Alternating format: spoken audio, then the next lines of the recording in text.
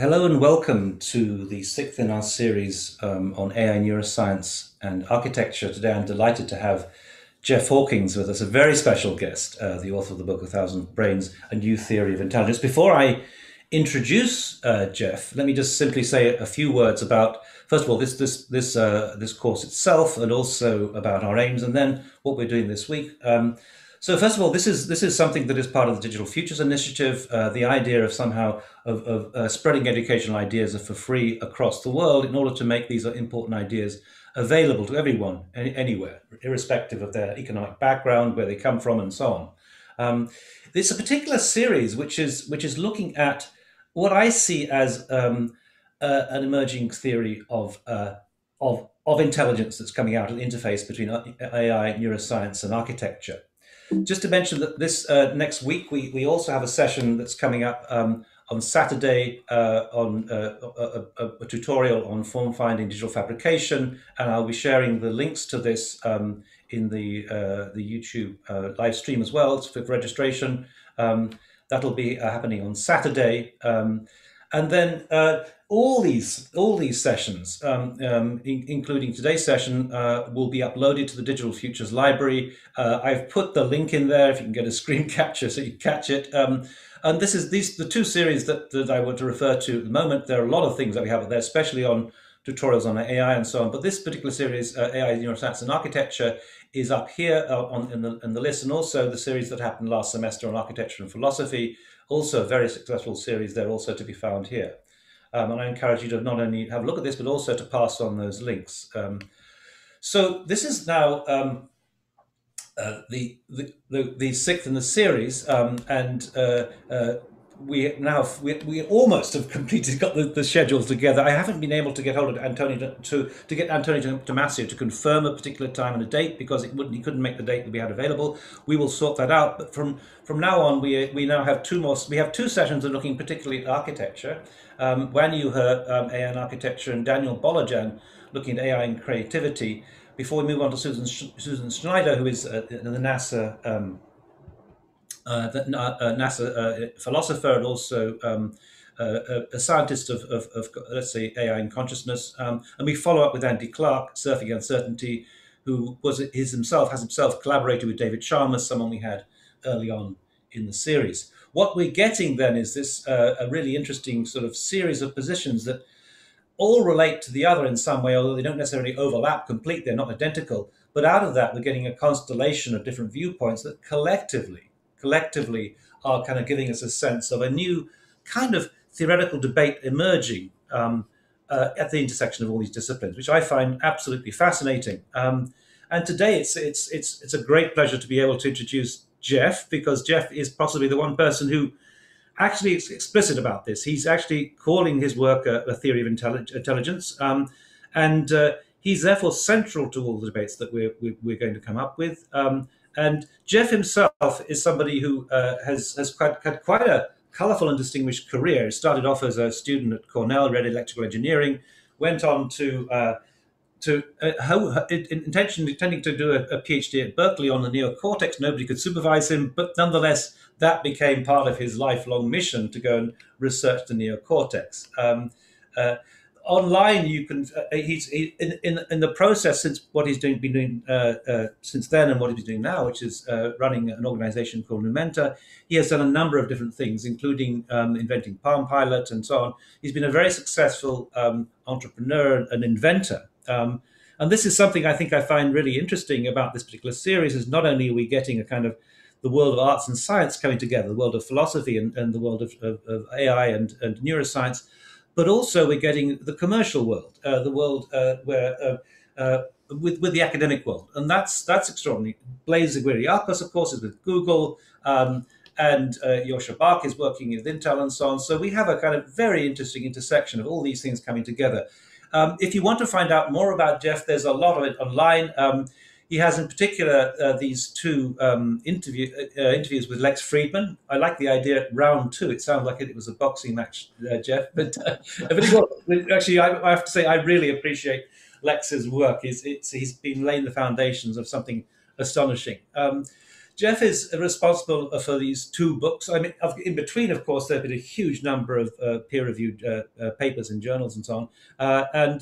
But these two particular books on intelligence, which I know has had a huge influence on some of our readers, which he co-wrote with Sandra Blackley, and that was in 2004, I think. And then in 2021, A Thousand Brains: A New Theory of Intelligence, which I'm not even going to attempt to introduce, but is I think a really groundbreaking book, and one that I think does a huge service by laying out some of these often complex ideas, but in a very accessible and well-written way. I want to say, first of all, before I do introduce Jeff, is that as a writer, I really admire this particular book. Being able to articulate complex ideas in a simple way is a particular skill. Jeff, in architecture, we have a thing called minimalism, a style, a way of doing things called minimalism, which makes these buildings look very clean and precise and seemingly effortless. But the point about minimalism is that actually you have to work very hard to make it look effortless. And this book, I can tell you, I know as a writer, to make it look effortless, you have to work very hard. So it's an extremely accessible book. So I'm going to stop sharing and say welcome, Jeff. It's fantastic. Thank you for coming along so early on the morning. Jeff is in San Francisco, just above San Francisco, where it is just gone 7 o'clock in the morning. So thank you so much for coming along. And the way that we'll operate today is I would like to invite Jeff to say just a few overview of the book itself, and then I'm going to start off with some questions in a kind of, let's say, a kind of Lex Friedman style, shall we say, me starting it off, and then we're going to open up to questions from both the Zoom audience and also from the live stream audience. So Jeff, welcome. Maybe I could just invite you then, just for those who are unfamiliar with the book and unfamiliar with the Lex Friedman interviews, just to say a few words, just to give an overall view about this book. I mean, I could try myself, but I'm sure you could do it far better than me. So welcome, Jeff. Well, thanks, Neil. It's a pleasure to be here, and I appreciate you inviting me to be part of this conversation. And I appreciate what you are doing with your work on these conversations. So I think sharing knowledge and ideas around the world is really, really important.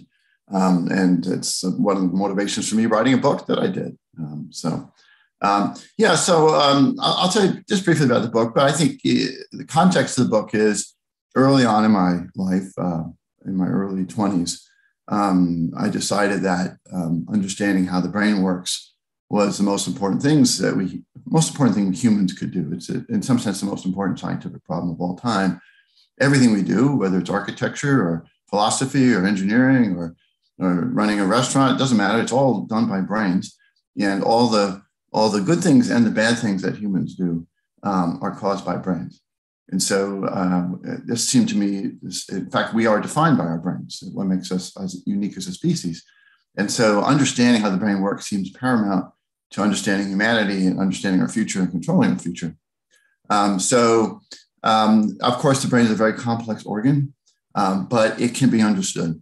We've tackled other very complex things. Think about what we've done with biochemistry, DNA and RNA, and so on. And so it felt to me in my lifetime, we could figure out how the brain works.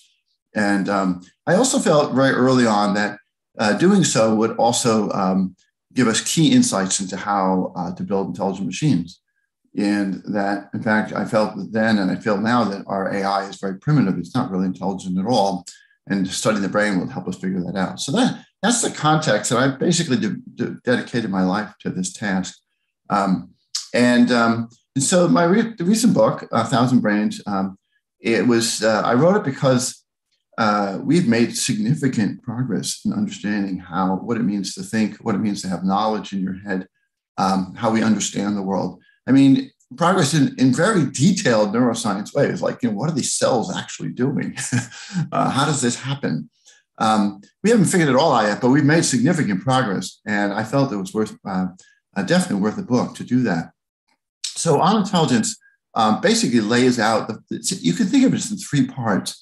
The first part lays out the problem, why it's important to understand the brain. And then I walk through a series of discoveries that have been made by myself and my team and others to sort of lay out what the big picture is, like what's going on in your head. And we'll talk about that in a moment. But I think it's something architects can relate to, because what essentially the brain does is builds a model of the world in your head. And just like architects build models, physical models, and computer models, something similar to that. So in that first part of the book, I lay this out. And then the thousand brains refers to the theory. One of the attributes of the theory is that we don't have a single model of the world in our head. We have thousands of them. They're complementary and they work together. So that was something that was surprising. The second part of the book talks about the impacts of brain theory on AI. And I think artificial intelligence is very early, despite all the late and recent progress. It's nothing close to what it's going to be in the near-term future. And I think brain theory is going to play a huge part in that. And so I make the case for that in the second part of the book and talk about the risks and the opportunities associated with very, very intelligent machines. And then the third part of the book, I put in, it was questionable whether I should write it at all, because it was slightly off topic, but not quite. I basically talked about the future of humanity in the context of understanding what intelligence is, or understanding ourselves as an intelligent species. What should we be striving for in like the very largest picture one can imagine about what's the future of humanity, and what should our goal be in the universe? How to think about that as an intelligent species. So that's really three parts. I'd say the first part, theory, and the neuroscience, is about 40% of the book. So it's the core of the book. So that's in a nutshell. I appreciate your comments about the readability. It is a lot of work to write a book. In the sense that anyone who's written like this will tell you they have to write it like 3 times. That book has been written like 3 times. You throw things away and you write it again. You throw things away, trying to make it easy to understand. And hopefully I've achieved that for some readers.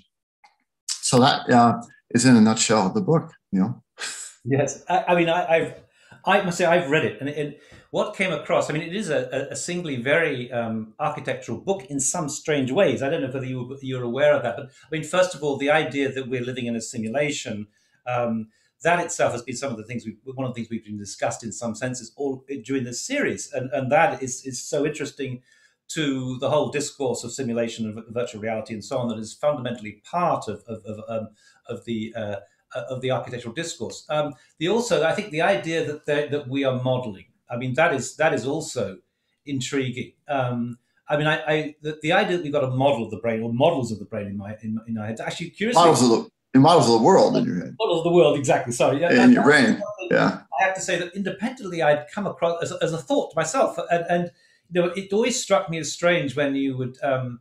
Someone have a haircut, or they'd dye their hair or something, and you'd notice it. And in order to notice it, you had to know what it was like beforehand. So I came up with this theory. This is crazy. We've got this whole view of the world that we record somewhere in our brain, which is remarkable. And then you obviously talk about that, which is incredibly interesting.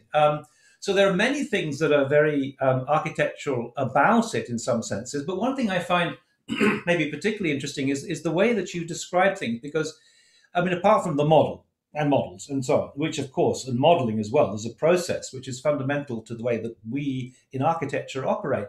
Apart from the fact that you mentioned that, you also, I noticed, come up with a series of observations which are quintessentially, I don't know whether I call it architectural so much, but quintessentially about a kind of 3-dimensional world in some senses. I mean, you talk about your coffee cup, you pick up a top coffee cup, you talk about bottles of water with Lex Friedman and so on, about the physicality of that sort of world. You also talk about buildings a lot, actually, strangely. That's what I found. You were talking about the interiors of spaces and chairs and so on. Then you were talking about mapping, which, of course, again, is a fundamentally architectural concern, mapping itself, and then using examples of maps of cities and cutting them up and so on. So there's throughout this, there's a very, very strong, to my mind, architectural sort of way of thinking, or a way of thinking which is a very three-dimensional, in some senses, way of thinking. Well, I mean, that comes partly from my engineering background. I'm not an architect, but I've designed many things, including multiple homes. So these ideas are sort of embedded in me. But I think they're very, very helpful, because, I mean, it's really incredible that we learn these. We basically have sort of, it's almost the equivalent of a CAD model in your head. You know what I'm saying? It's like you know the shape and structure of so many things and where they are and the relationships. And as you point out, we know that we know this because we're constantly, if anything's changed or anything's different, we notice it. So that means that we have this model in our head. It's constantly making predictions about everything. I mean, you touch the texture of something and what it feels like, what shape is, where it is, how people are going to react. And it's an incredibly detailed model. And so you have to ask, and it's in some sense, we know many things which we can describe as three-dimensional. And, artifacts in our life that we interact with. And so how does the brain store that information? How does it learn it? What is the structure of that knowledge inside? How do cells do this? And so it's very helpful to think about things like architectural or three-dimensional or CAD models, things like that, as an analogy. Of course, the brain does it in a slightly different way. And we actually have a pretty good idea, a very good idea how the brain is actually doing this right now. But it is, I think there is a lot of overlap because architects try to imagine the future. They try to build things, they try to visualize things before they build them. In some sense, they live in these models when they build things, whether it's in your head or on paper or on a computer. And the brain does that too. So the brain just does it in a different way, but it's pretty fascinating that we have this incredibly rich model of the world in our head. And my team, we spend a huge amount of time trying to understand exactly how that model is built. Most neuroscientists don't do that. Some do, but most don't. Most neuroscientists are in more detailed parts of the brain. But it's an area that we're making good progress on, really good progress. Perhaps, Jeff, you could just say something about the 1,000 brains themselves as a kind of concept for those. Yeah, sure. Again, I said earlier, this is something that was surprising to me when we came across it. So the idea that the brain has a model of the world is not new. A lot of people have reached this conclusion over the years. So that's it's a surprising conclusion, but it's not new. It's been around for years or a few decades. What was surprising to us is that we realized that model is distributed in many, many different places. So if I can, I'll just paint a little picture of the neocortex for you, okay? So the neocortex is about 70% of the volume of everyone's brain. And it's a sheet of neural tissue. It's about 2.5 millimeters thick and about 1,500 square centimeters, which is about the size of a large dinner napkin.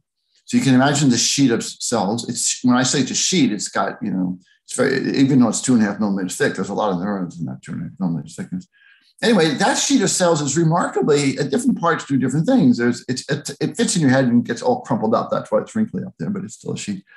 And it's divided into these what are called cortical columns, which are very small. They're like the size of a grain of rice stacked next to each other. There's about 150,000 of them in there. And anyway, different parts of the neocortex do different things, but the architecture, the underlying neural architecture looks remarkably the same everywhere. Remarkably the same. Like you can't even, sometimes you can't tell what part of the brain it's, this part's doing vision or hearing or touch or mathematics, they look the same, or different species of mammals, they all look the same. So there was speculated many years ago by a man named Vernon Mountcastle that these different parts of the brain all work on the same principles, that hearing and vision and touch are actually the same. And all you have to do is you plug in some eyes into part of the neocortex, it becomes vision. You plug in touch, it becomes touch, and so on. So this is sort of a background idea that's been going on in neuroscience for decades. And what we realized is that every one of those cortical columns, every one of those 150,000 units in the neocortex are actually complete modeling systems. They each one takes some input from someplace and builds structured models from it. That is, the input changes over time, and these models know how the senses are moving. So they combine movement of your senses with sensory input in some sense, and they build structured models. So if I ask myself, well, where's my knowledge of a coffee cup? Well, there are parts of my cortex that receive touch input, and they can model what a coffee cup feels like. They can learn the structure of the coffee cup through touch. And if I have other columns that are getting input from my eyes, they see the coffee cup and they can learn models of what the coffee cup looks like. And they can learn the three-dimensional structure of the coffee cup through vision. These models are not identical because they're different modalities in different parts of your body and eyes and so on, but they're complementary. And so if we ask ourselves, like, where is the model of a coffee cup in your head? It's not in one place, which is what most people would think. You'd say, oh, I have a model of a coffee cup someplace and it's stored in this place in the brain. It's not true. It's stored in many, many different locations. And each of these models are complementary. They're not copies. They're not identical. They're not clones of each other. They're different. And just like a model of touch, you can learn a model of coffee cup through touch and a model of coffee cup through vision. They are complementary and different, and they work together. And they vote in some sense. They have these long range connections where they come to an agreement. It's like a bunch of people observing something from different directions, and they say, "Well, what can we all agree upon?" And they all say, "Well, we all think this is the same thing. It's a coffee cup." So that's where the idea of the 1,000 brains came from, because it's more like 150,000 brains. But not every one of these columns is learning everything. That's not, of course, not true. But many of them learn any particular thing is stored in many different models. And this is one of the reasons why, if you have brain trauma, you don't forget everything. If I lost my sight, I still know what a coffee cup is and how it feels like. Right? I didn't lose that because it's stored in other parts of the brain too. So that's the gist of the 1,000 brains theory. But that was a good way of sort of trying to catch people's attention about it. Thanks, Jeff. The one thing I think that maybe we should also just touch upon are reference frames, because that's also a very architectural perception. The idea that they're X, Y, Z, X, Y, Z, whatever coordinates, and we're mapping them within that logic. Yeah, this was a discovery that was made about in 1990 by a lab, a couple called the Mosers. And they discovered these cells in the brain, what are called grid cells. And they're in an older part of the brain called the entorhinal cortex. And grid cells look like they're kind of mapping out space like a reference frame. It's not an XYZ type of reference frame, but these cells fire in sort of these patterns that sort of make a grid, if you will, over some space that you're traveling in. And they clearly look like they're used for keeping track of where you are in space. Well, they are. We know that they are. Now, so this idea that there are reference frames in the brain is not new. Those grid cells in the old part of the brain, these grid cells, are basically used to map out spaces that you might walk around in, like a room or an environment. They kind of map that space, so they keep track of where you are when you're walking around in a building, for example. These cells literally keep track of where you are as you walk around in a building. But what we realized or speculated first, but now there's a lot of evidence for it, is that these cells are throughout the entire neocortex. So every one of these columns I talked about earlier, we postulated they would also have grid cells, because we realized that the brain has to build maps of everything, not just rooms, but coffee cups and buildings and computers and thoughts. And so we said, well, it's going to use the same mechanism for this. So there's this idea. So we proposed that every one of these columns, every one of these models in your head has a reference frame. It turns out they're going to be built with grid cells, but that doesn't matter too much. It's a reference frame. And so literally, when you learn a model of a coffee cup, the cells are really figuring out, okay, at this location, these are the features that exist here. And then these are in relative position to these features. And so you're building up this sort of three-dimensional CAD-like model in your head, and many of them at the same time. And so the best way to call them is reference frames. A lot of lay people don't know what a reference frame is, so I had to explain what that is. But I'm sure architects all know what reference frames are. So it's a good analogy. It turns out, again, the brain doesn't do things the way we do in computers. So it isn't numbers along an X, Y, and a Z axes. But it achieves the same result in some surprising, clever ways. The brain does that. No, again, this is so architectural. The idea of a model, the idea of all these reference frames, and so on. I just want to kind of comment that I think architects are interesting, and maybe the engineers and product designers are probably the same in some ways. In that we tend to sort of turn things into form. We have this. We read a book on French philosophy. And we see the term deconstruction, and somehow we imagine something to do with construction. Or we read Gilles Deleuze, who's talking about the fold, which is actually a philosophical thought, and we translate that into folded forms, and so on, which is in some senses a weakness, but at the same time, it's a very special aspect of being an architect. And we also have the capacity to visualize things. We always diagram things. We lay out two-dimensional diagrams as a way of thinking, which is I think unusual compared to philosophers. But the one question that I have is and it's not for architects so much, but when it comes to reference frames, when you're dealing with things that are less about form and more about information, so if Yeah, you're dealing with a philosophical concept, how yeah. how can you work within the reference frame for those kinds? Yeah, yeah. That's a great question. And so again, the architecture of the brain suggests that the same mechanisms we use to learn the architectural form of something, or the form of a building, or form of a coffee cup, seems to be playing in other parts of the brain that are doing mathematics and philosophy. I mean, it's the same neural tissue. It doesn't look different over there, right?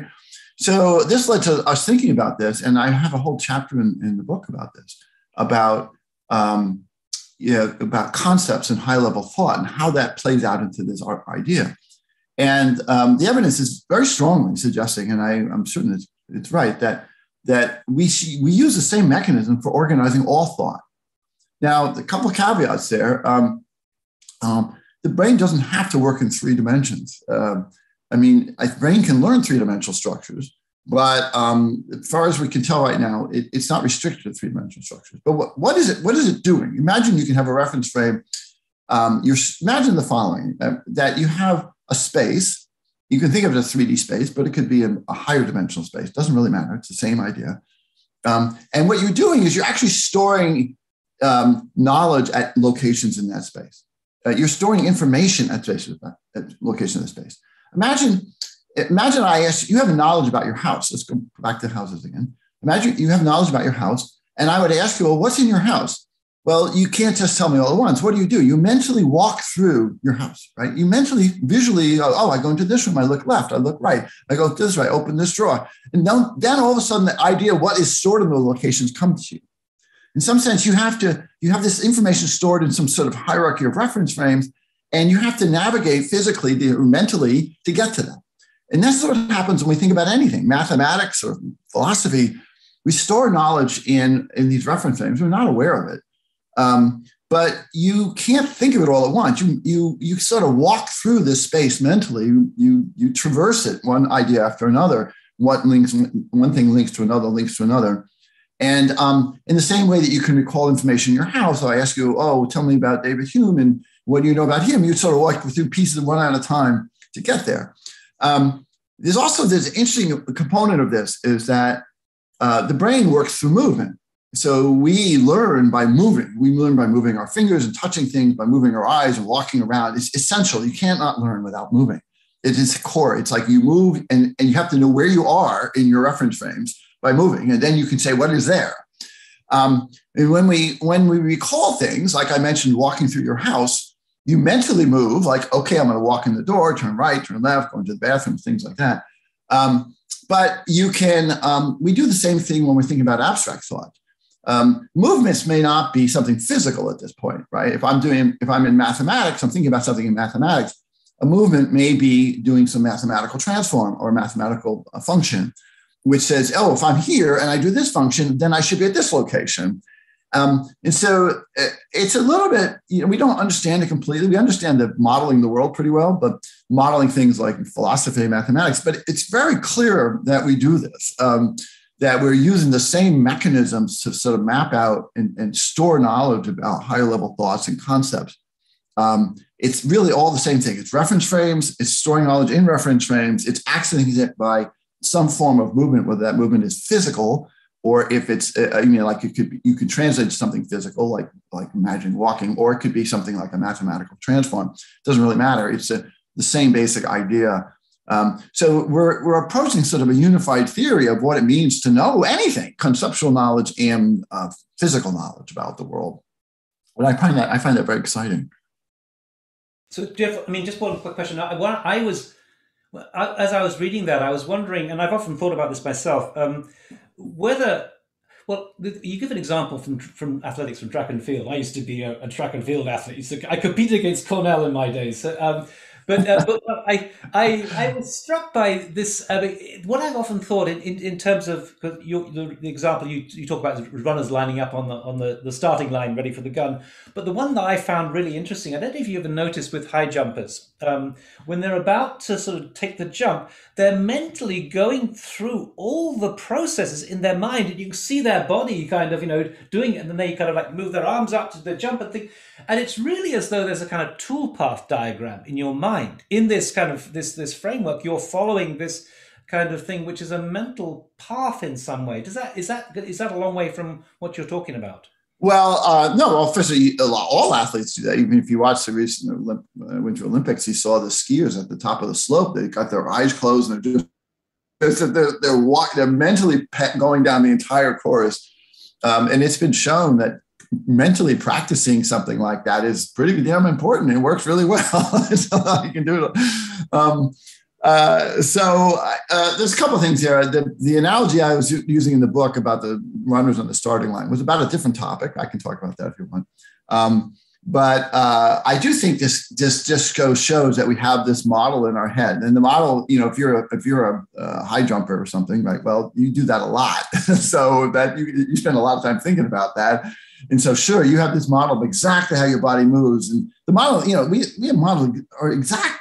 We learn all kinds of physical things we do that are very precise. And one example I use often is I notice that when I dry myself off after a shower, which is a very complex process, I do it almost exactly to the T every day. It's almost exactly the same. You grab the towel in the exact same spot, and you're whipping around, doing all these things. So we practice these physical movements, and we learn them, these sequences of behaviors. And so the brain has to store these, right? And how does it do that? We spend a lot of time on that. Anyway, my point is that it's just the high jumper just has a model of what they typically do when they do the high jump, and they're practicing that model by mentally going through it.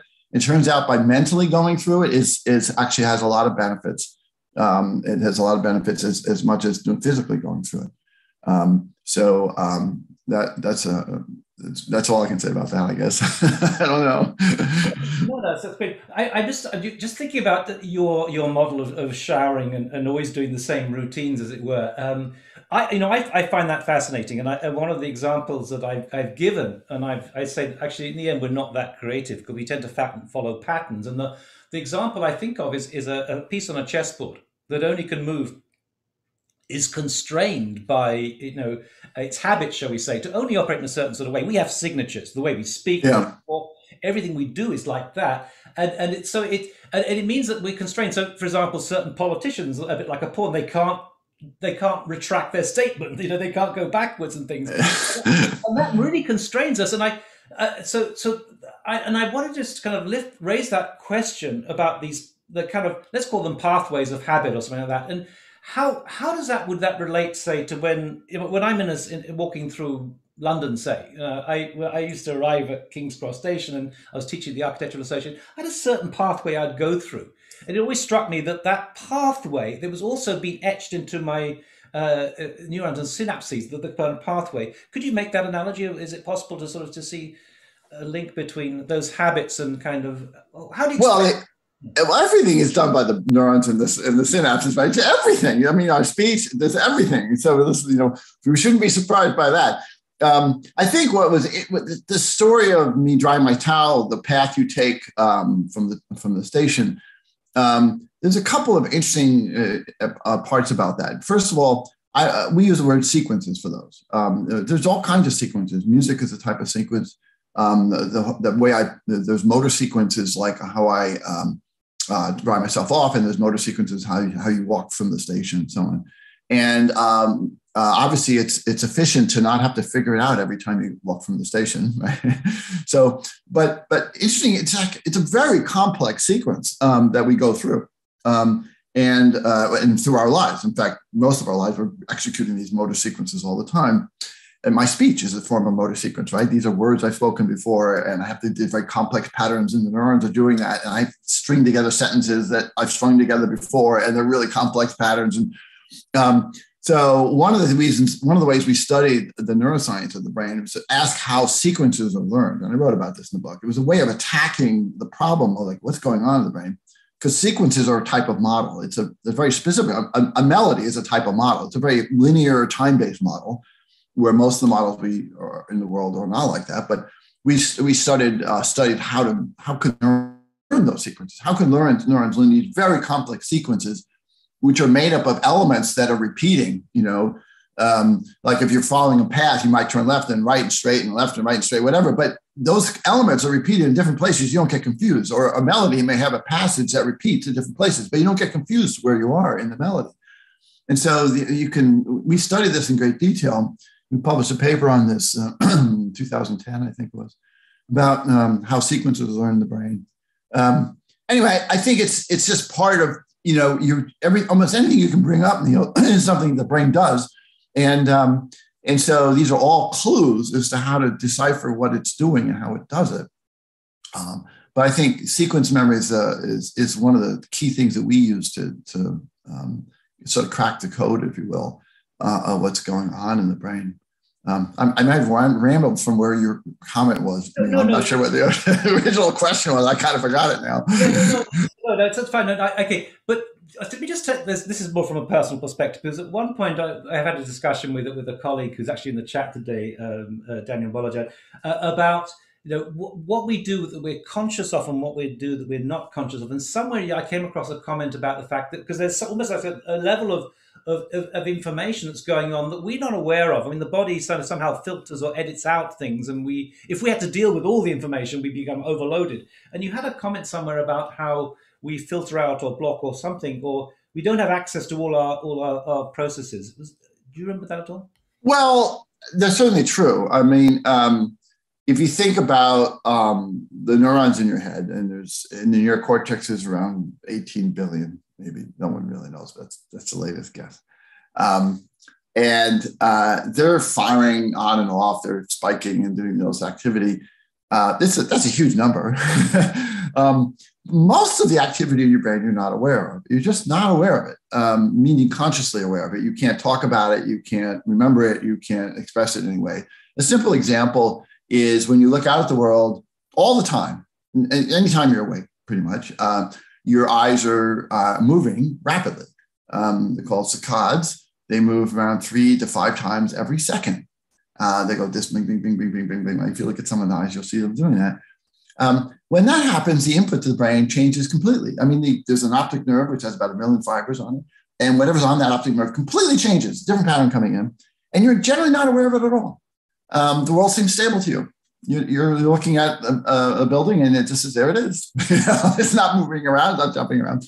And so that tells you right away that there's billions of neurons that are changing their activity all the time, and you're not aware of them at all.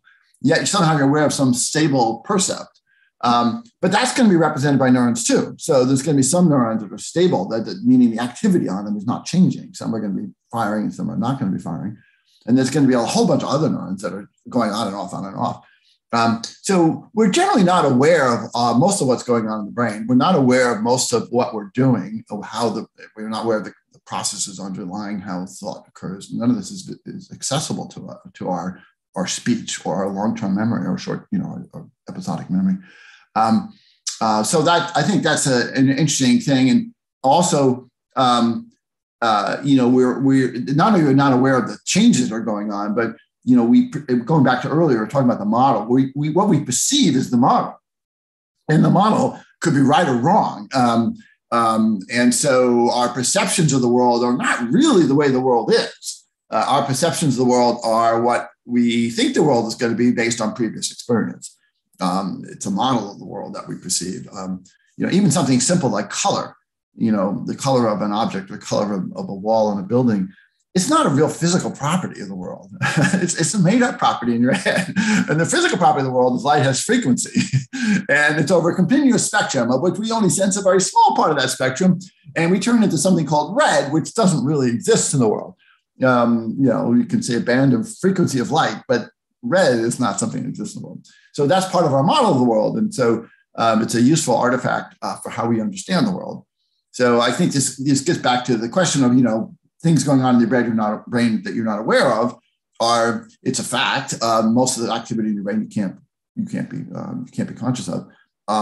And also that what you are conscious of is a model of the world, and it can be wrong too. So it's but usually it's pretty good.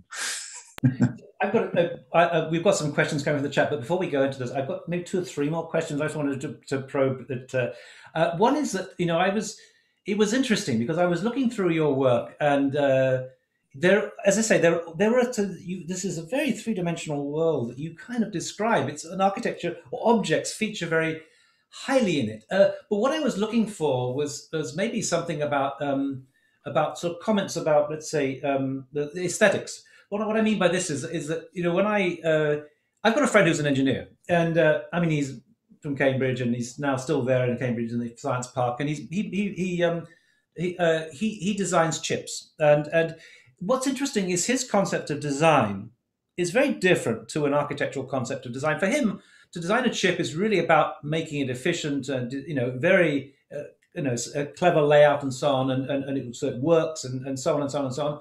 And he doesn't really worry about what it looks like so much, although I assume that a good chip is probably looks good. But we have a different thing, because there are 2 things we're kind of balancing. One is the kind of the strategic, the logical, the functional, which is very much an engineering question.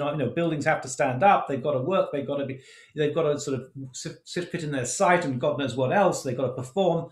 But then we have this kind of this aesthetic overlay. They've got to look nice as well. They've got to look nice. So when we say design, we don't just think about how a chip works. It's really about what it looks like as well. And when I went through your book, it was interesting because there were some, obviously, references to kind of these qualities and things. I mean, you describe a red fire engine and so on and things, and you describe the logos and things and all this, but no real comment about what relevance or not of aesthetics, of what it looks like. The one thing I did kind of pick up, though, was the word elegance appeared in your discourse. Well, elegance is a word that scientists use all the time, because the great theories are elegant. And I think great architecture is elegant too. Now, what does elegant mean? Elegance in a theory, elegance in mathematics or in science is sort of the simplest description that explains everything, right? And so I'm not an architect, and so but if I would ask what's elegant in design of I used to design handheld computers, right? So what was an elegant design? Well, it's sort of the simplest form that did everything that you wanted to do, and no more, right? And elegance is usually a good sign that your scientific theories are on the right track. You can have a complex theory that explains something, and an elegant theory, a simple theory. It's not always true, but so I think that's why I use the word elegant. In terms of aesthetics, I really can't answer that too well. It's something I've thought about in terms of like the brain. First of all, I'm not sure it is a concrete thing. One person's, what you think might look good, someone else might think it's certainly cultural, and certainly something you've learned. Some people thought brutalism used to look great. Some people think it looks terrible. So who knows? It's in the eye of the beholder. But I don't know how to describe that, other than I think what the brain is constantly trying to do, and this is a sort of tangential relationship to your question, the brain is constantly trying to figure out a model that explains what it's sensing. And when you sense something that's very confusing and difficult, and you don't understand it, like a scientific problem you're working on, and then the brain is able to figure out a model for that, and it explains all these things, it's a very pleasurable experience. This is the aha moment of, oh, I have a solution to this problem. I'm sure architects do this too, right? All of a sudden you're struggling with something, and then, oh, that's the answer, and move this here or whatever. And I think in some sense that resolution of conflict into a model that explains it all is an aesthetic quality is one type of aesthetic quality. It's a quality that says this is an elegant design because it satisfies all these constraints, and I can build a model of it. It's simple to understand. I remember we were talking earlier about a building on the MIT campus. I won't mention it by name unless you want to. Designed by a famous architect. And when I entered that building, I was totally confused as to where I'm supposed to go. Which is up and which is down. Like, how do I get anywhere? It was like really confusing, And so I would say that lost some aesthetic quality of elegance, because, I should be able to understand it. I walked into my models of buildings that didn't work anymore. And so, a good design of anything should be, in some sense, familiar in a way that you can say, hey, I understand this, I can interact with it. But then we also we have a built-in desire for a little bit of variation. I think the brain is also, from an evolutionary point of view, it doesn't want to just sit in one place. It wants to explore and do new things. And so you always want to like move a little bit in some directions that, well, here's an area I haven't been before. Maybe it's a little dangerous. I don't know, but I'll try it out. So I think architecture, and like any art, is like that, right? You want it to be somewhat familiar, yet also sort of challenging and invoking of new thoughts. It's like, oh, maybe I can figure this out. We're digressing very far from my area of expertise. I just want to warn you that, this is, I live in the world of neurons and synapses and brain structures. So no, but it's absolutely fascinating for me. I'm sure for all the audience as well. Let me just kind of make a comment, and that is to say your idea about disorientation, when you can't find your bearings in a space, is actually quite famous in architectural discourse because of a cultural theorist called Frederick Jameson, who talks about an experience in the Bonaventure Hotel in LA. I don't know if you've ever been that building hotel, but you go into it and it's all very symmetrical and you get completely lost. You don't know where you are. And he has this notion of cognitive mapping about your capacity, the need to be able to find your bearings in the life world, maybe not to the world, but and so it's actually part of discourse. The idea of mapping and cognitive mapping is a yeah. Well, was that building done on that way on purpose? They wanted to confuse you, or is it just an unfortunate accident? It's an unfortunate accident. They did try and rectify it by putting in signs and allowing people to go and find their way and so on. If neuroscientists really want, if architects really want to get into it, they do these experiments with rats all the time, where they put them in these environments and they try to they explore what kind of signals you have to put in that environment so the rat knows where it is. And they can confuse the rat to think it's in a different place. And this work I mentioned earlier about grid cells, this is how it's done. They take these rats and they can tell when the animal recognizes its environment and maps it, and they can then change the environment so the animal gets confused. So maybe architects are doing that on a grand scale.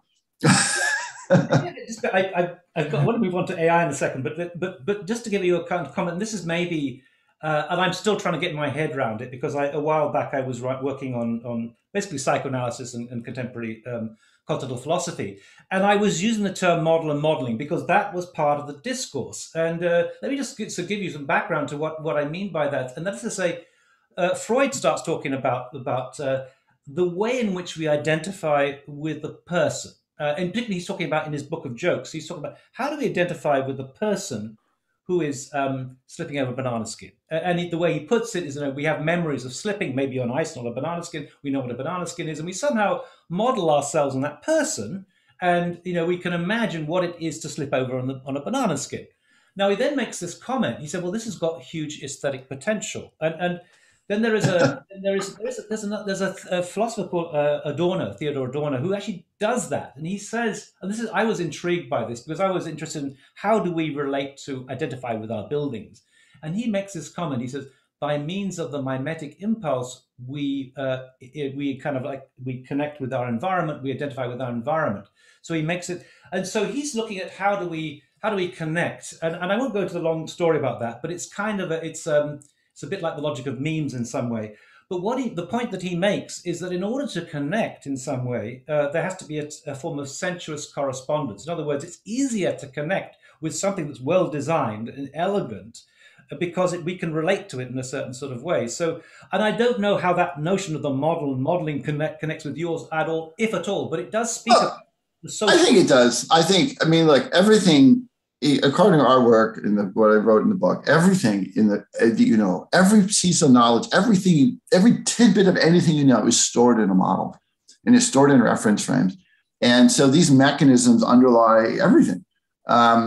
There are parts of the brain that I'm not talking about, the emotional parts of the brain. For example, something evokes fear or anger or desire. That's not what we're talking about. But in terms of your understanding space or understanding things or understanding ideas, those are all built using the same mechanism. And think about here, I didn't think about architects when I was writing the book, but I can see what your point. I think anyone who thinks about structure, design, how do I understand something? How do I know where I am? How do I know the affordances of something? understanding how the brain builds models of the world would be helpful to you, because that's what it's all about. That's what your brain does. It is a model building machine. That's what it is.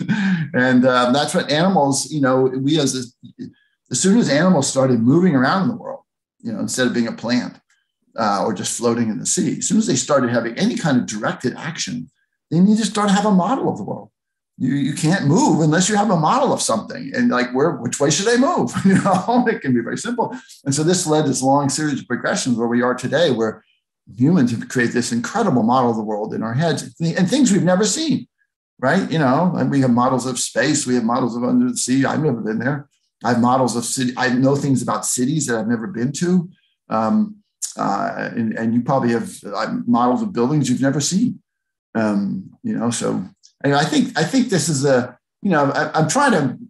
like our work to be transgressed from just being, hey, this is a neuroscience AI thing, to like, no, this is a humanity thing. And we should all understand how our brains work. We should all understand how the biases we built into our models affect how we view the world. And so that was one of my hopes in writing the book.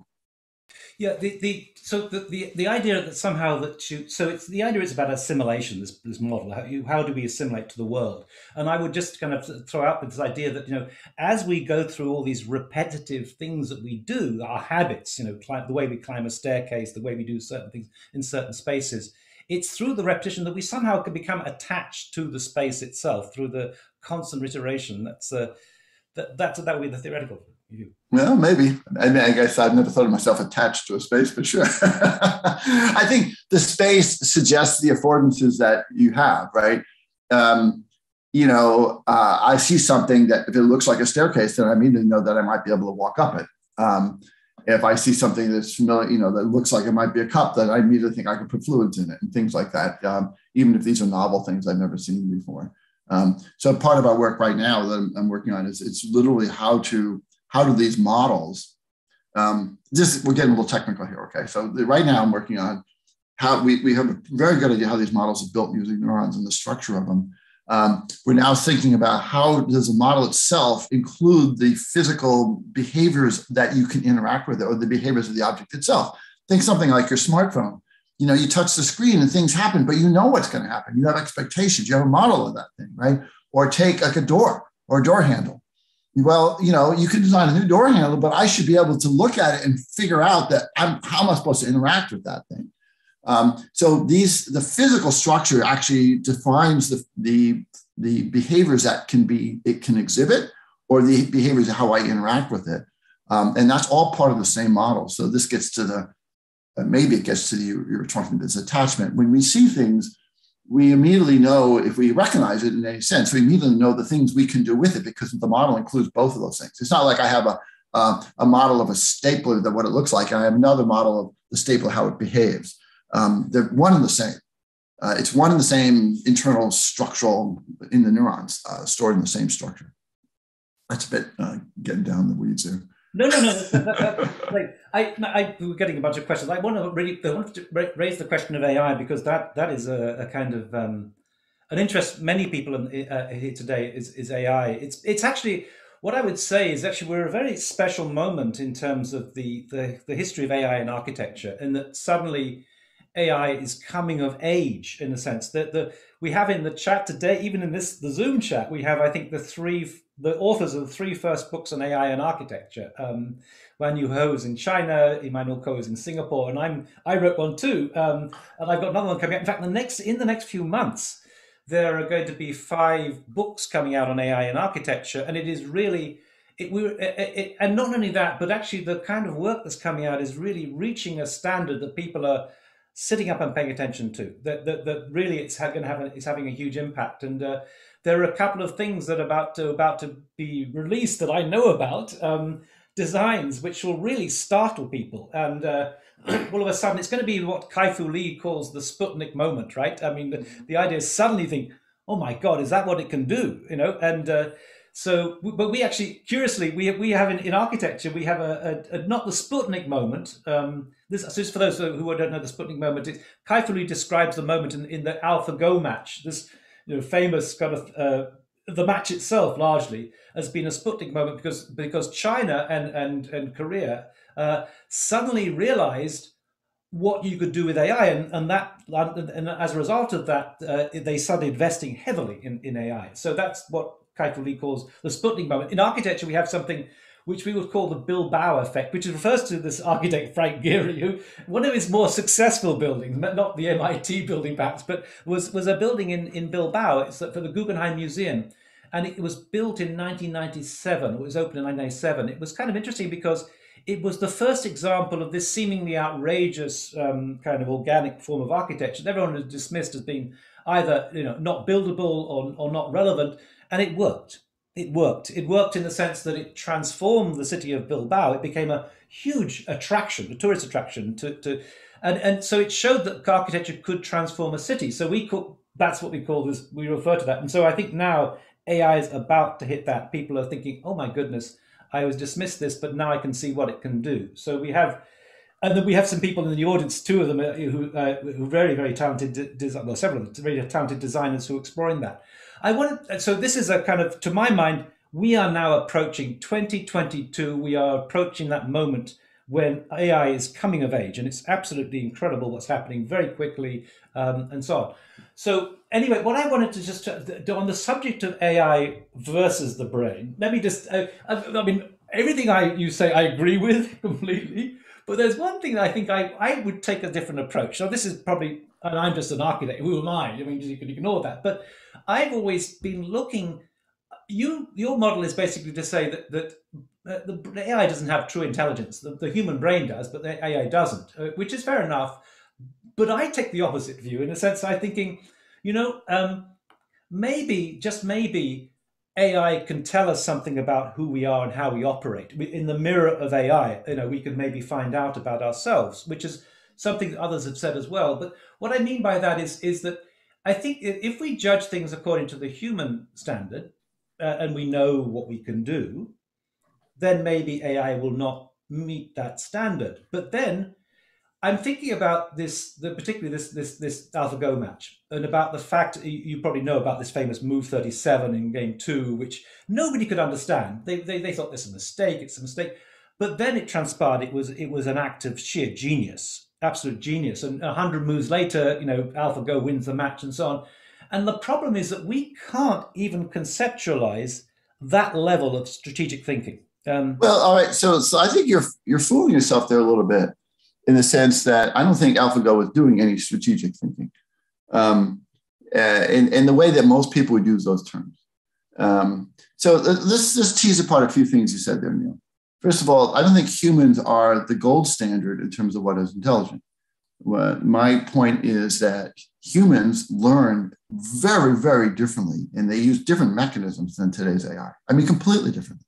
It's not even close. And today's AI is really good at some things, but it's really, really bad at other things. And so it's not like AI is bad or like this AI is bad. It's not what we were talking about early, running models of the world and all the different types of models you can have. AlphaGo, if it has a model, it would be limited to Go. That would be it. And it doesn't even have the kind of model we're talking about. It's a very, very sort of shallow model. It's just saying, AlphaGo is basically saying, well, given this position, given the gazillion games I've played in the past, the next best move would be this. It's not thinking through 100 steps at a time. It's not thinking strategically what's my opponent like or anything like that. It's really brute force. But brute force can be really great. It can really work well. But it's no thinking or planning or, you can't ask AlphaGo, why did you do that move? There's nothing there to answer that question. It's just basically, in some sense, you can think of it this way. The number of possible moves in a Go game is, gazillion, right? But in some sense, from a purely mathematical point of view, every position on the board has a next best move. And you can't ever list those moves, but in some abstract universe, that's true. And what today's neural networks are really, really good at is approximating that. But they're not good at thinking about it. Now, where does it matter? If I wanted to play Go, no, I wouldn't. I think AlphaGo is going to beat the best thing to ever work like a brain ever. But if I wanted to have somebody who really, really understands philosophy, or the example I use in the book we accept that our robotic systems today are so weak, but imagine I said, I want a system that goes out and, interviews a client, figures out what they want in the building, then comes back and do several designs and present it to them. AI isn't like that. It's not even close to that. It's not even going to get there. It's, you can use it in narrow ways. Now, you've written a book about this. I don't know, but maybe you'll disagree. But my point is, it's that the world of how brains work, not what brains do, but how brains work, is fundamentally different than how today's AI works. And both of those have their trajectories that they're going to go in the future. We're used to the way AI works today, these neural networks. They're really good at certain things, but they don't understand what they're doing. They don't generalize. They're really difficult to train. They have all these limitations. They're very brittle. But none of those limitations apply to the way the brains learn. So it's just a fundamentally different way of learning. Here's one way to look at it. Brains learn by movement. They have to move through the world. You have to move your fingers to know what something feels, what it feels like. You have to move your eyes to know what it looks like. You have to move your head to hear how things sound. You have to walk through space to understand things. You have to manipulate things. There's almost nothing in AI works that way. So if there's a physicalness to the world and structure that you're dealing with, AIs can't deal with that. They do it in a very, very shallow way. It can fool humans to thinking that they know what to do, but they don't. Anyway, I'm not an anti-AI person. I'm just pointing out that I made the case for this in the book. We're going to build machines that work on the same principles of the brain. And I believe that will be the center of AI in the future, not the technologies we have today. And the technology we have today are going to stick around, but in the future, when we think about really, truly, humans building intelligent machines, it's not going to be built on today's technology. That's my argument. Yeah, no, okay. I guess the point that I completely agree. I mean, machines don't think at all. I mean, they don't have that awareness, but nonetheless, they have a capacity to operate. And I'm not even sure what term we'd use, but certainly, if you think about humans versus dogs, for example, the range of hearing, the range of smell of a dog far exceeds what humans can do. And I often think that however you describe what a computer can do, that we as humans, we've got to be careful. We have to go through what I would say a second Copernican revolution. And this is where I'm different. Okay, we're not the center of the universe. We've got to understand that maybe there are things that can do things, whatever the term would be, but not intelligence maybe, but they can do it beyond, we can't even understand it, and if it can come up with a move that we can't understand, then we are limited by our own frame of reference, what we see as intelligence. Well, yeah, we might, again, it's, you shouldn't be surprised by this, Neil. Computers today, and computers over the last 40 years outperform humans in all kinds of tasks, right? And that's because they're fast, they're internal processes. The silicon runs about a billion times faster than a neuron. They are able to process huge amounts of data, and that's fine. I can't understand how my calculator does, figures out the sign of a number so fast, right? But it does. I don't ascribe that to intelligence. I can understand what's going on there. What's happening here with the neural networks today is many of them are sort of black box. You can't figure out what they're doing because it's very difficult to know how they reached an answer. And so as humans, we might ascribe it to some brilliance. But I'm telling you, the move of AlphaGo is not brilliant at all. It's just this mapping of inputs to outputs, and it achieved it by great amounts of training. I mean, really amazing, incredible amounts of training where these systems can tease out these statistical patterns. And yes, they'll be better than a human. But that AlphaGo system cannot understand what it's doing. It can't do anything else. It can't do anything else. I mean, you can't ask it a question like, what time of the day is it? Or when the game was played? Or how does the game typically look like? I mean, there's no idea any of that stuff. And so AI scientists realize these limitations. I'm not the only one saying this. The AI scientists realize these limitations. And many of the leading AI researchers today have said, we are going to have to come up with other technologies because what we're doing now is limited. And it fools you into thinking it's smart, but it's really, really limited. That doesn't mean it's not really valuable. Maybe it'll come up with the most brilliant building design you ever heard of. Fine, I don't know. but it's not going to design the building. It won't put it on the pipes and run all that stuff. It's just going to, who knows what it'll do.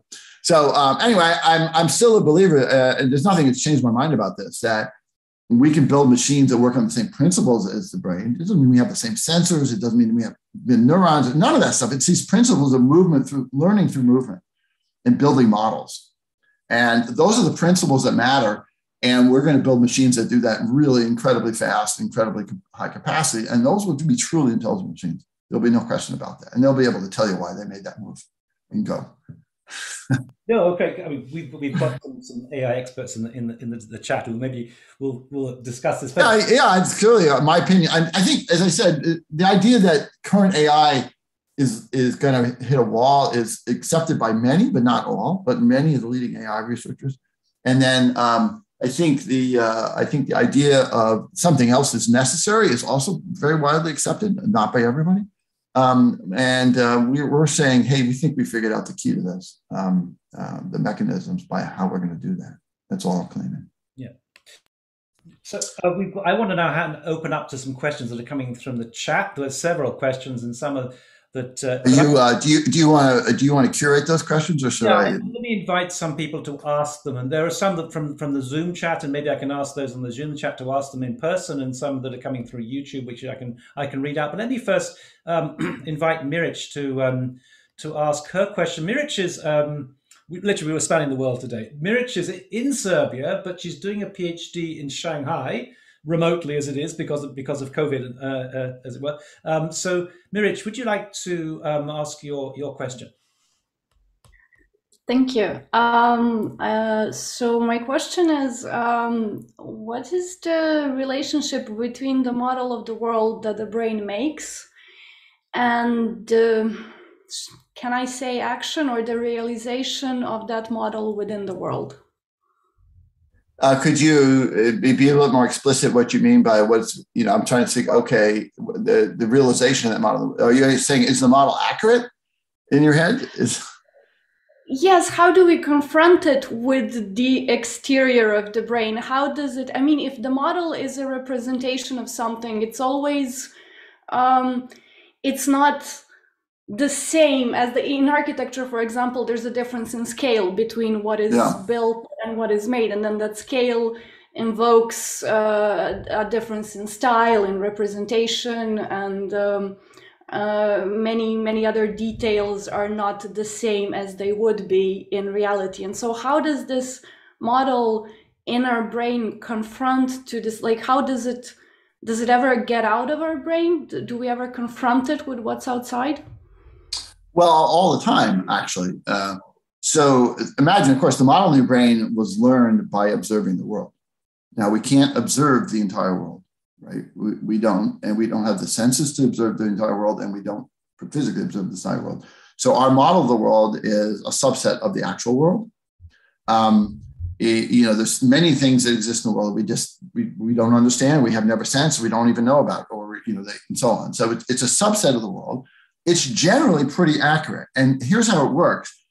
When we go about our day, every moment of your waking life, your brain is predicting, based on its model, what it's likely to sense, like what words I might likely to say next, or how I might behave, or how things in your house will be, or like I turn here, I should expect to see you at the door, and so on. And you're not even aware of these predictions, but the model is testing itself all the time. It's saying, okay, I'm expecting, the model says this should be here, this door should be there, this should be here, I should find this in my cabinet, this is in the fridge, whatever. This is what Jeff's going to say next.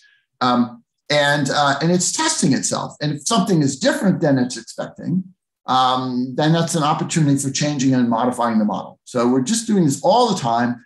And if you put in architect's terms, if I walked into a building and there was something very unusual, maybe there was a window that was in the shape of, I don't know, a heart, whatever. You look at it, you go, that's unusual. I've never seen that before. Now you start adding to your world model that there can be windows that look like a heart. So we're testing the model all the time. The model is a subset of the world. I also have a whole chapter in the book about how the models can be incorrect, because much of what we know about the world, as humans know about the world, we've never sensed directly.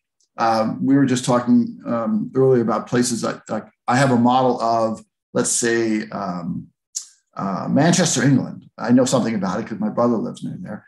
But I've never been there. So it could be completely false. I've never personally sensed it, but I have this model. And if what people told me about Manchester was wrong, I would have an incorrect model in my head. So it's very easy to form false models or false beliefs about the world for things you haven't personally experienced. You can't personally see or touch or hear because you're relying on what other people tell you. And generally, those other people, there's a consistency to them, and it's good, but it can be wrong. So the point of all this is that the model is just a subset of the world. It's constantly testing itself, constantly, every time you're awake, and it's updating itself constantly. But it's still a subset of the world, so it's not the complete world that we can understand. And the model itself can be false. It can be incorrect based on basically information we receive from others that may be incorrect. And we can't tell the difference. That if all the information we're getting from other people is incorrect, we cannot tell that that's incorrect. It's just, we'll just accept it as true. So this is how the model interacts with the world. It's got its pluses and minuses, but it's, again, it's not complete. It's not always accurate, but it's always testing itself. And I don't know if I answered your question or not. In a way, it gives me a lot to think about. Thank you. Okay, so... So Jeff, we've got a question from Daniel Bolajan, who can't use his microphone, so I'm going to read it out for you. It's in the chat. Thank you. And Daniel, I should say, is one of the 3 or 4 leading AI architecture experts in the world. Very talented individual. So he says, "Thank you, Jeff, for taking the time to be part of this discussion, and thank you for an amazing book!" Exclamation mark. Is the process, now his question is this: is the process of creating a model of the world entirely a conscious process? Question mark. My understanding is that our brain models the world both consciously and unconsciously. Can you talk about the importance of our brain generating models of the world while we sleep, daydream, and hallucinate, in brackets unconsciously, and the importance of generating models of the world consciously? Okay, so that's a great question. I'm going to try to tease it apart, a couple pieces into that. Conscious and unconscious could be like he suggested, like sleeping and not sleeping, but I was originally thinking something else. So let me address the thing I was thinking first, and then I'll address this question secondly about consciousness. I'm amazed that there's many things we know about the world that we can't express to people. That is, we know it, but I can't consciously relate it to you. One of the simplest examples I give, which shocks people sometimes, and maybe this won't catch architects, but when we in the English language, the lowercase letter G is printed in books in a certain way. The font of the letter G has a certain look to it. Most people have read that millions of times, but most people cannot write that letter. They write it the way they were taught in grade school, which is a circle with a little loop underneath it, but that's not how it's printed in books. It's there. So here's something you've seen millions of times, and most people say, like, yeah, I can't really think of what that is. So there's knowledge that we have, tons of knowledge that we have. That's just a very simple example of things that we interact with the world, but we can't express it. We don't know it. We never consciously thought about it. It's just there. And we'll even notice if it's wrong, but I can't access it. It's like that letter G. I can't draw it. I don't really, I can, but most people can't. So there's that kind of conscious level of knowledge. It's something you've learned and experienced, but you don't know that you've learned it. We have a lot of that going on in our life. And so that's one type. I think the idea that learning when you're unconscious, meaning like you're sleeping. Clearly, sleep is very deeply involved in the consolidation of memories. There's a lot of research on this. And during certain types of sleep, we play back experiences we've had and we can consolidate memories. I don't think you can learn anything factual during sleep. I don't think there's any way you can just during sleep figure out, now solve some problem in my engineering problem or something like that. I can solve problems I've already collected, but I can't build new models of things in some sense.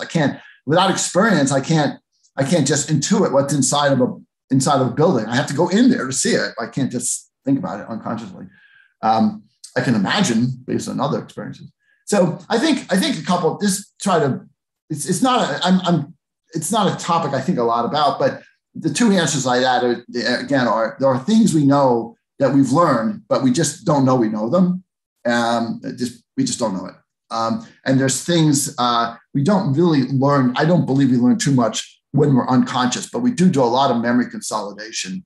That's known that things you've experienced, the brain figures out how to store them more permanently while during sleep.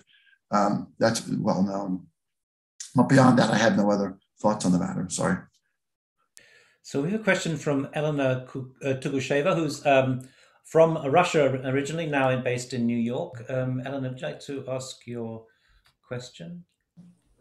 Good morning. I'm super excited about this session. And Jeff, I was following you since the high school. Once I read the article about the hand-sized computers.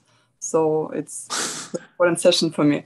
So the question would be related to cortex. According to you and many studies, the neocortex is the engine of intelligence.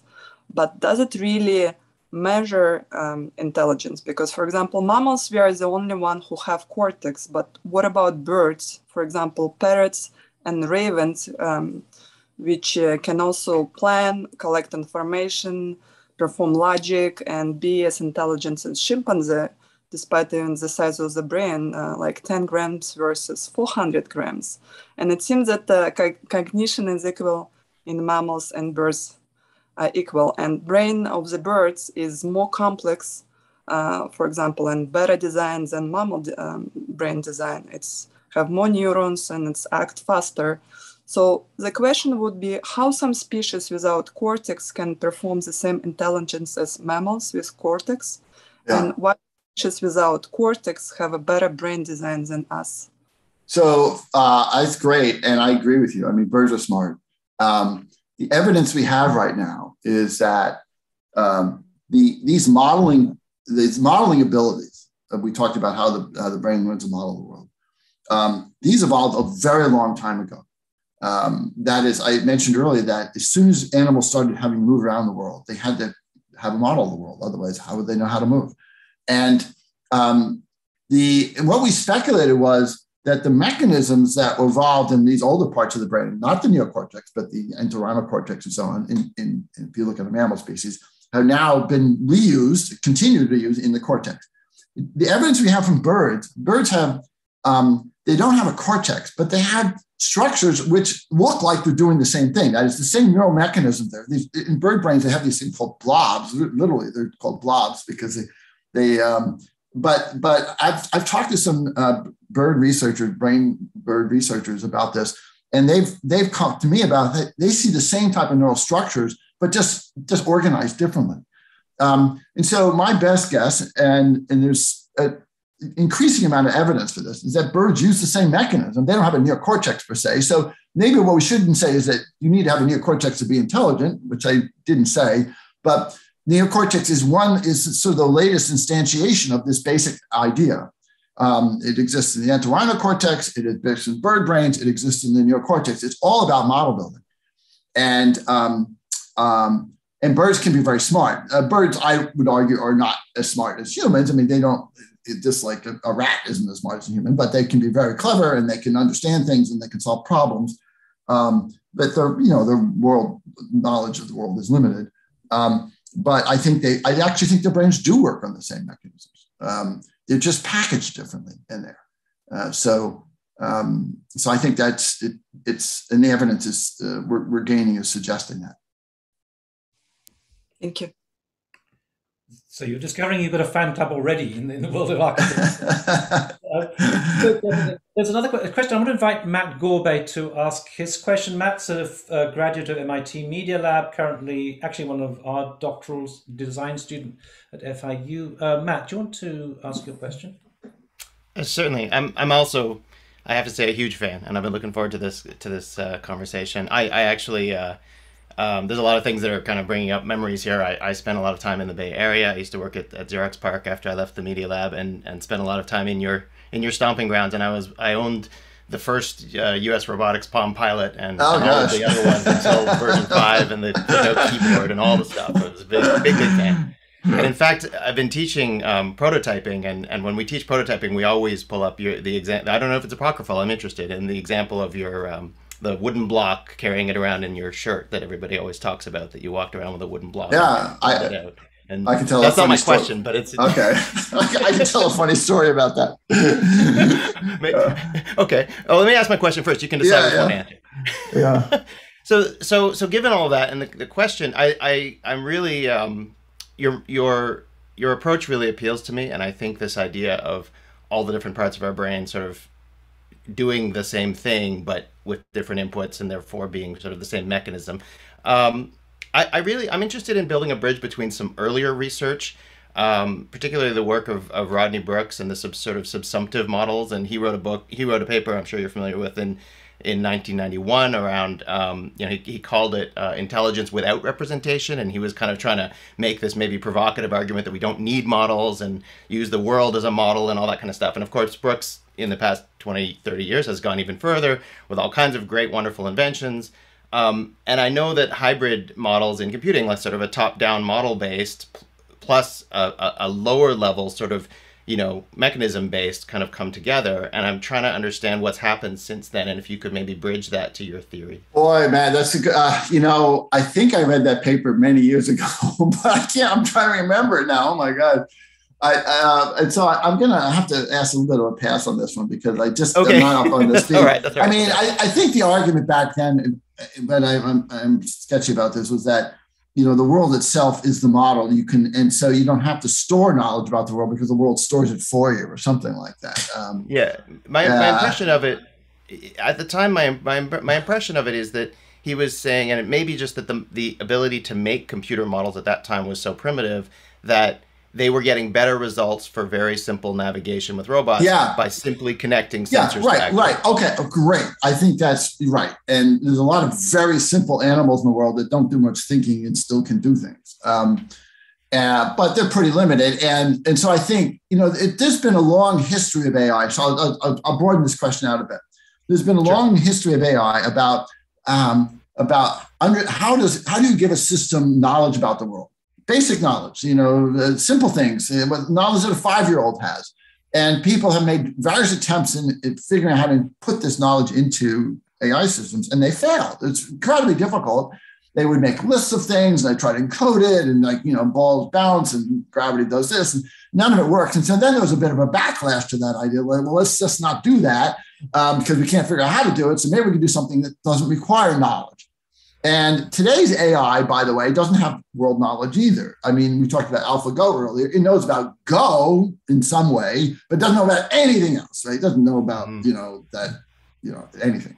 And so what we're arguing here is that it's still really important to have this knowledge in the AI system. And we need to have basic knowledge about the world. And the way we learn that is through movement. And we use these certain types of mechanisms that we've outlined and I wrote about in the book. So I think there's a swing going back and forth here about, the importance of having models in the brain, but sometimes people are rejecting it because they couldn't figure out how to get it to work. Now we know the basics. Now we know how it works. And so there's no reason to reject it anymore. Okay. So I don't agree with that anymore. I mean, if you think about it, if you're an architect, think about how much you do without just on paper or just on your computer. You don't have to actually go out in the world. Right? You can build this whole thing in your head before actually putting a shovel in the ground. So we need to build models. There's just no question about that, and we do. And the fact that you and I can be even having this conversation about things we're not even looking at together tells us that we have models. You talked about some of my earlier products, the wooden model. I know what you're talking about, and you know what I'm talking about. So there we go.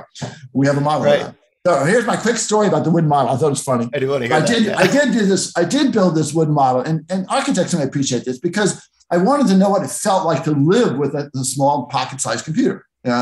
And so I wanted to carry it around, and I wanted to use it during the day. So we would print out screenshots on it, and I would flip through those screenshots and pretend they were actually I was actually using this thing and felt what did it feel like.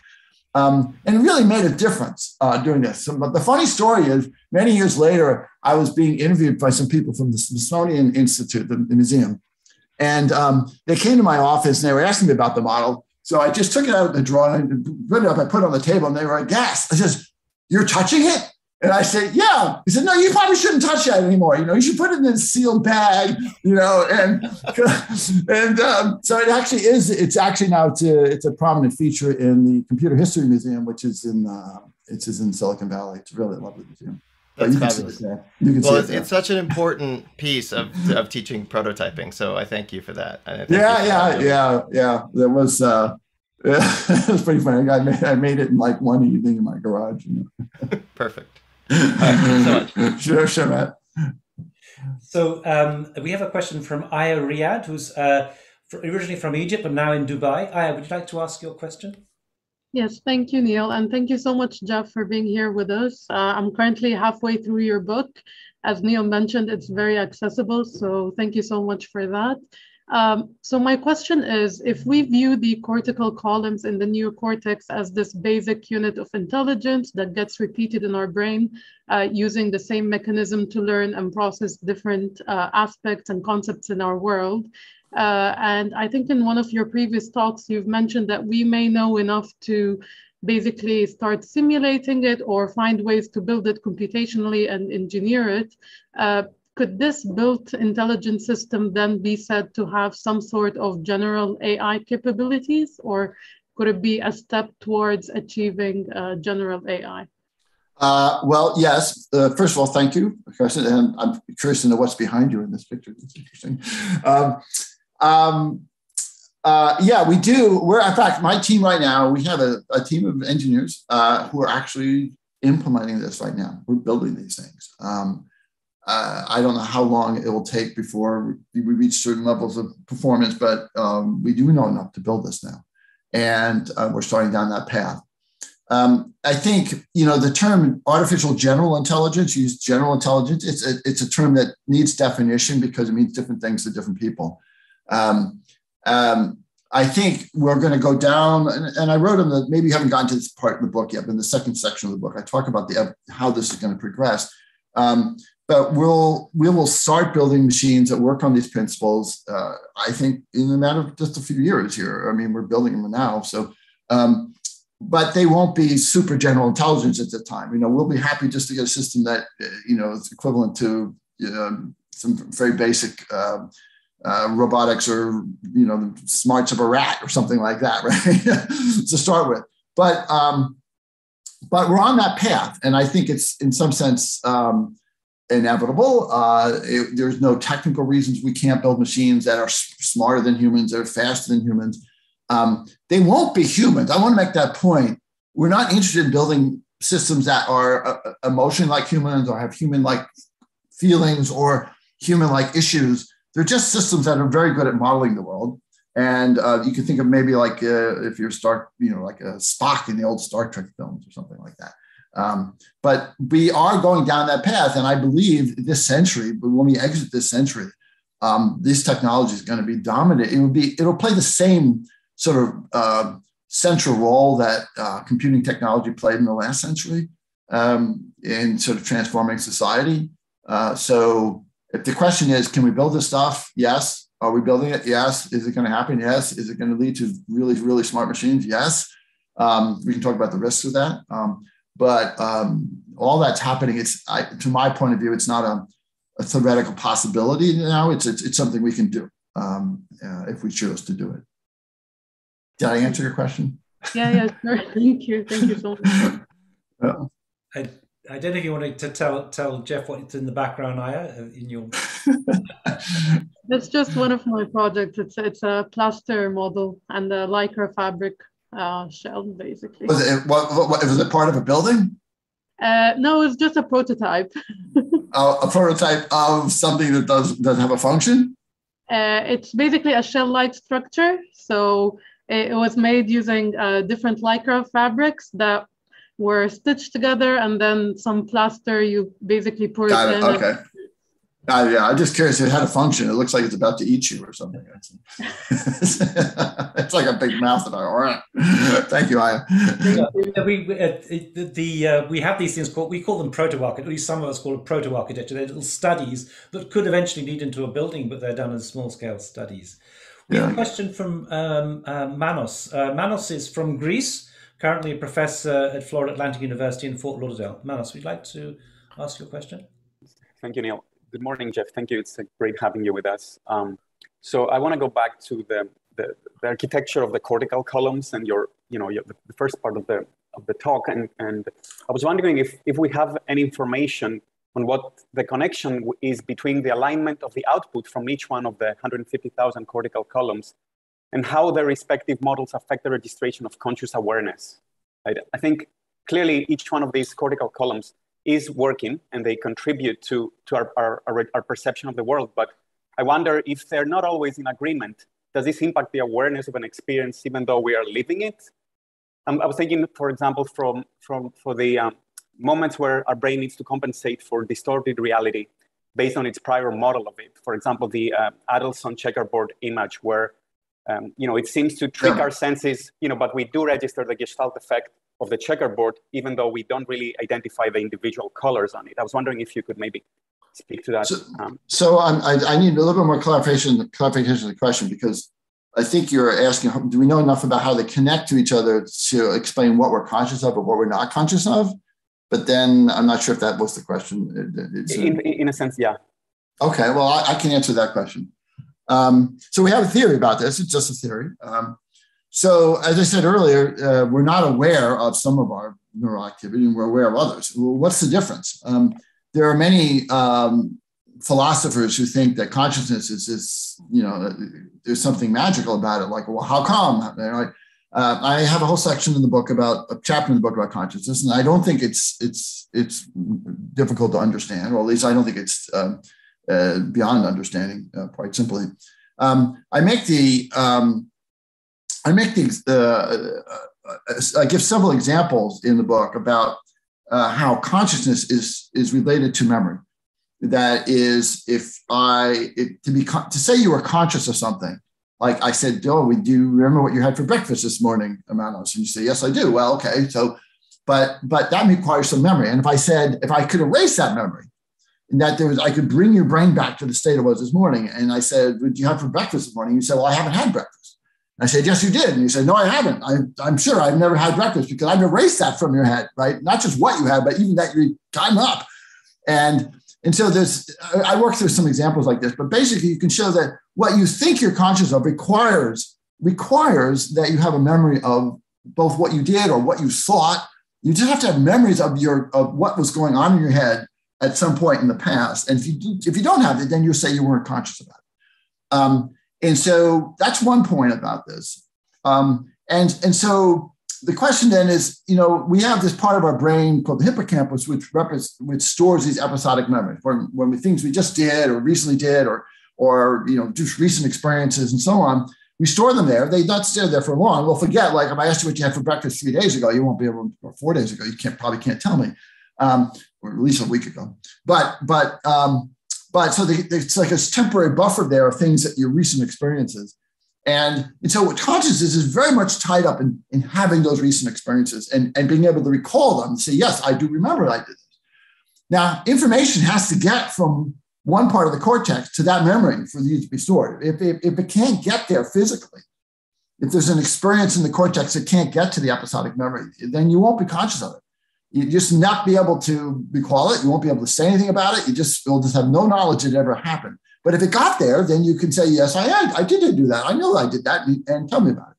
So the connectivity in the brain tells you a lot about this. And I didn't write this in great depth, but in the book, I talk about these voting between these columns. And there's certain neurons that send signals long distances in the brain. And most of the neurons are more local. But part of the theory is that these long distance connections are how the columns vote. It's what they reach for an agreement. And because they're long distance, you can store them and you can recall them. And so we're only conscious of the parts of the world that are stable or we're not conscious about a lot of our input because it doesn't reach there. It just doesn't get there. I can't recall it again. There's no memory of it. But if there is a memory of it and I can recall it, then I'll be conscious of it. So I'm not sure, again, if I answered your question, but I think I answered the part of it that I clarified with you. I tried to answer. Yeah. Thank you. Yeah. Jeff, you're becoming conscious now, hopefully, of your fan club in the world of architecture. I've got another question that comes from the live stream from someone, I think it's Janine J. Label. And she says, hi, Professor Jeff. It is a great pleasure. I've read your book, really refreshing and heuristic. I have two questions derived from the book. The first question is this. You mentioned the established reference frames or models in the brain for solving certain problems, mathematics, etc., and that they can be good or bad. Can you elaborate more on how to concretely evaluate if a reference frame is a good models of some sort of evaluation? Oh gosh, I wish. So this for others, let me just explain what the question's about. As we talked earlier, we can learn about things that we haven't personally experienced, and therefore we can form models that are incorrect. And we can also form models that are different based on what pieces of data you have. So in the book, I gave an example of historical facts. And I could say, if I teach these historical facts in a timeline, you'll build one model of it. If I teach these historical facts on a globe or map, you'll learn a different model. And you'll make different inferences and different conclusions based on proximity time versus proximity in space on a map. And so both could be valid models of these historical facts, but they're going to be different. So the point of that exercise is to say that even the reference frames themselves can be different for different people. And so we can look at the same facts, arrange them in a reference frame. The reference frames are different, therefore we reach different conclusions. We have different beliefs about the same facts. And then the question is a very relevant one. Is there some way of evaluating the validity of our knowledge or validity of our reference frames? And unfortunately, in the world today, right now, we see these huge disparities in beliefs in the world. It's some sense of crisis right now. So it's a very relevant question, and the answer is pretty straightforward, but very difficult to implement. The answer is that we need to seek out evidence that does not support our beliefs. That's what the scientific method is to say, well, I have a theory. Don't just look for things that support it. Look for the things you can find that would invalidate the theory. That's more important because that's the certainty. If you can find something that invalidates your theories, it's wrong. If you can find something to support your theories, it may not be right. Your theory might still be wrong. So we should all be doing this. We should all be seeking other opinions, other ideas. Doesn't mean we're going to accept them. But if everyone did that, then we could reach in theory, we could reach a consensus about here's the only thing that makes sense, that all the experiences we've had, these are the only things that make sense. These must be the correct answers. Unfortunately, human nature is not to do that. Human nature is to confirm our biases, is to look for things that support what we believe and ignore things that we don't believe. And social media, of course, has made this much worse, as we all know recently. So I think that's a great question. It's a very bothersome and troublesome thing for humanity. And we're going to have to come to grips with it. And I don't have anything more to say about it at the moment. Okay, but there's a second follow-up question from Janine.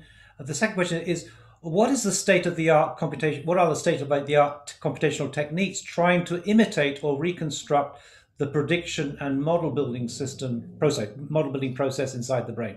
What are the state of art computational techniques trying to imitate or reconstruct the prediction and model building process inside the brain?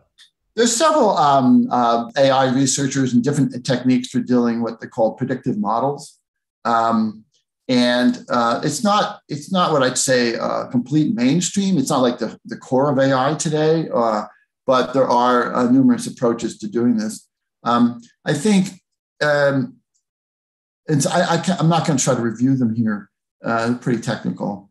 I think the one thing that I think is missing in almost all of these is the action component, and which is what we're focusing on in our research. Which is like prediction. We shouldn't just, we need to learn through movement, and we need to be able to predict through movement as well, whether we're moving our eyes or fingers or bodies or so on.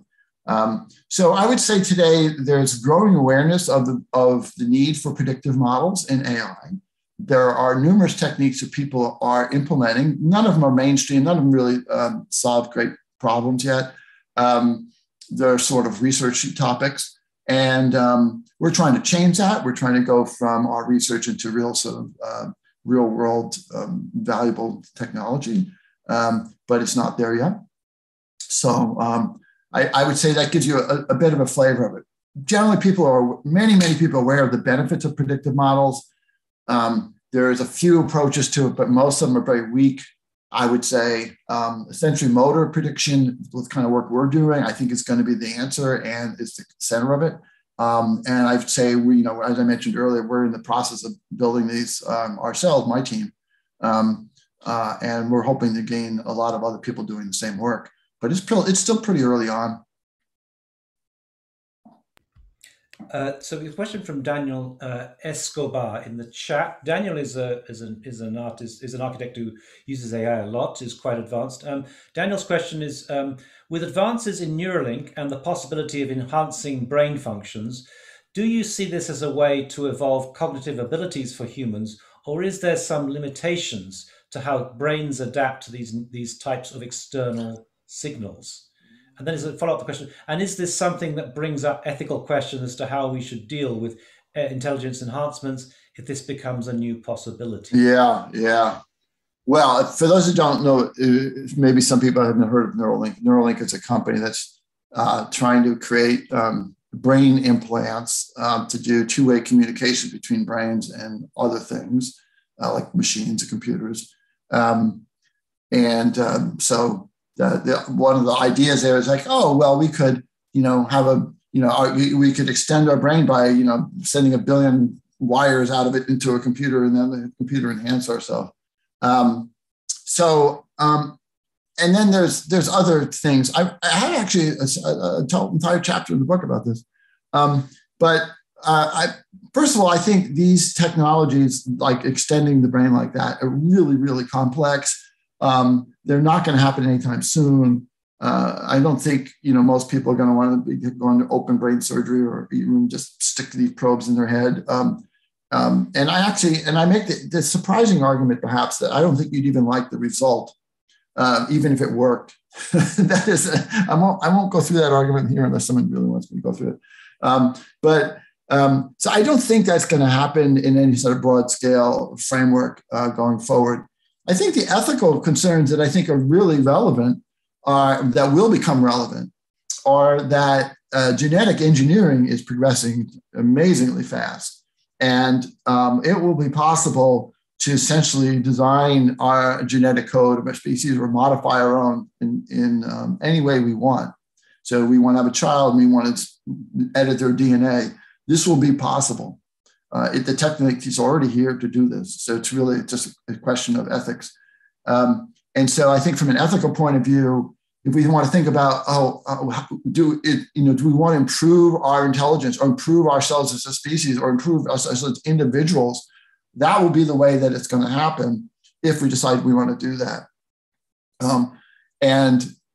I won't give away my belief about that, but I do think we have to, and in the very end of my book, I talk extensively about what is the goal of being a human? What is the goal of humanity? What would our ultimate goal be? I mean, we have to survive every day, individuals, but can we think about what is the purpose of our existing on this planet? And in the end game, what would we like to leave behind when we're gone? And so I have a chapter called Intelligence versus Genes, I think it is, Genes versus Intelligence, where I argue that humanity is really defined by our intelligence, and we ought to be doing everything we can to preserve it and preserve our knowledge and enhance it, even if that means we do so outside of our biological bodies, even if that means that we create intelligent machines that can travel and survive, travel places we can't go and survive after we're gone as a species. That would be a worthy consideration. So I put a lot into the answer to your simple question. I hope that's okay. Yeah, that's great.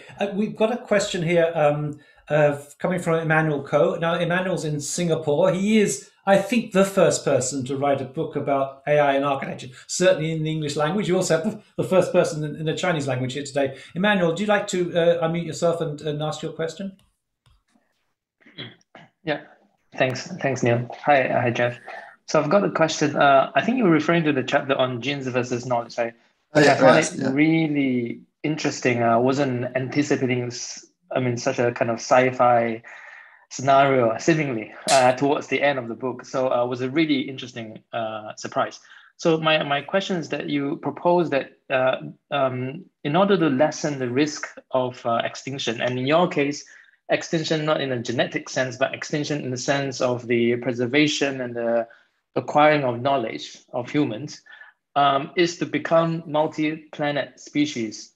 So accordingly, you also propose that the so-called robotic or future intelligence robots on, say, Mars or whatsoever planet would need something similar as the neocortex.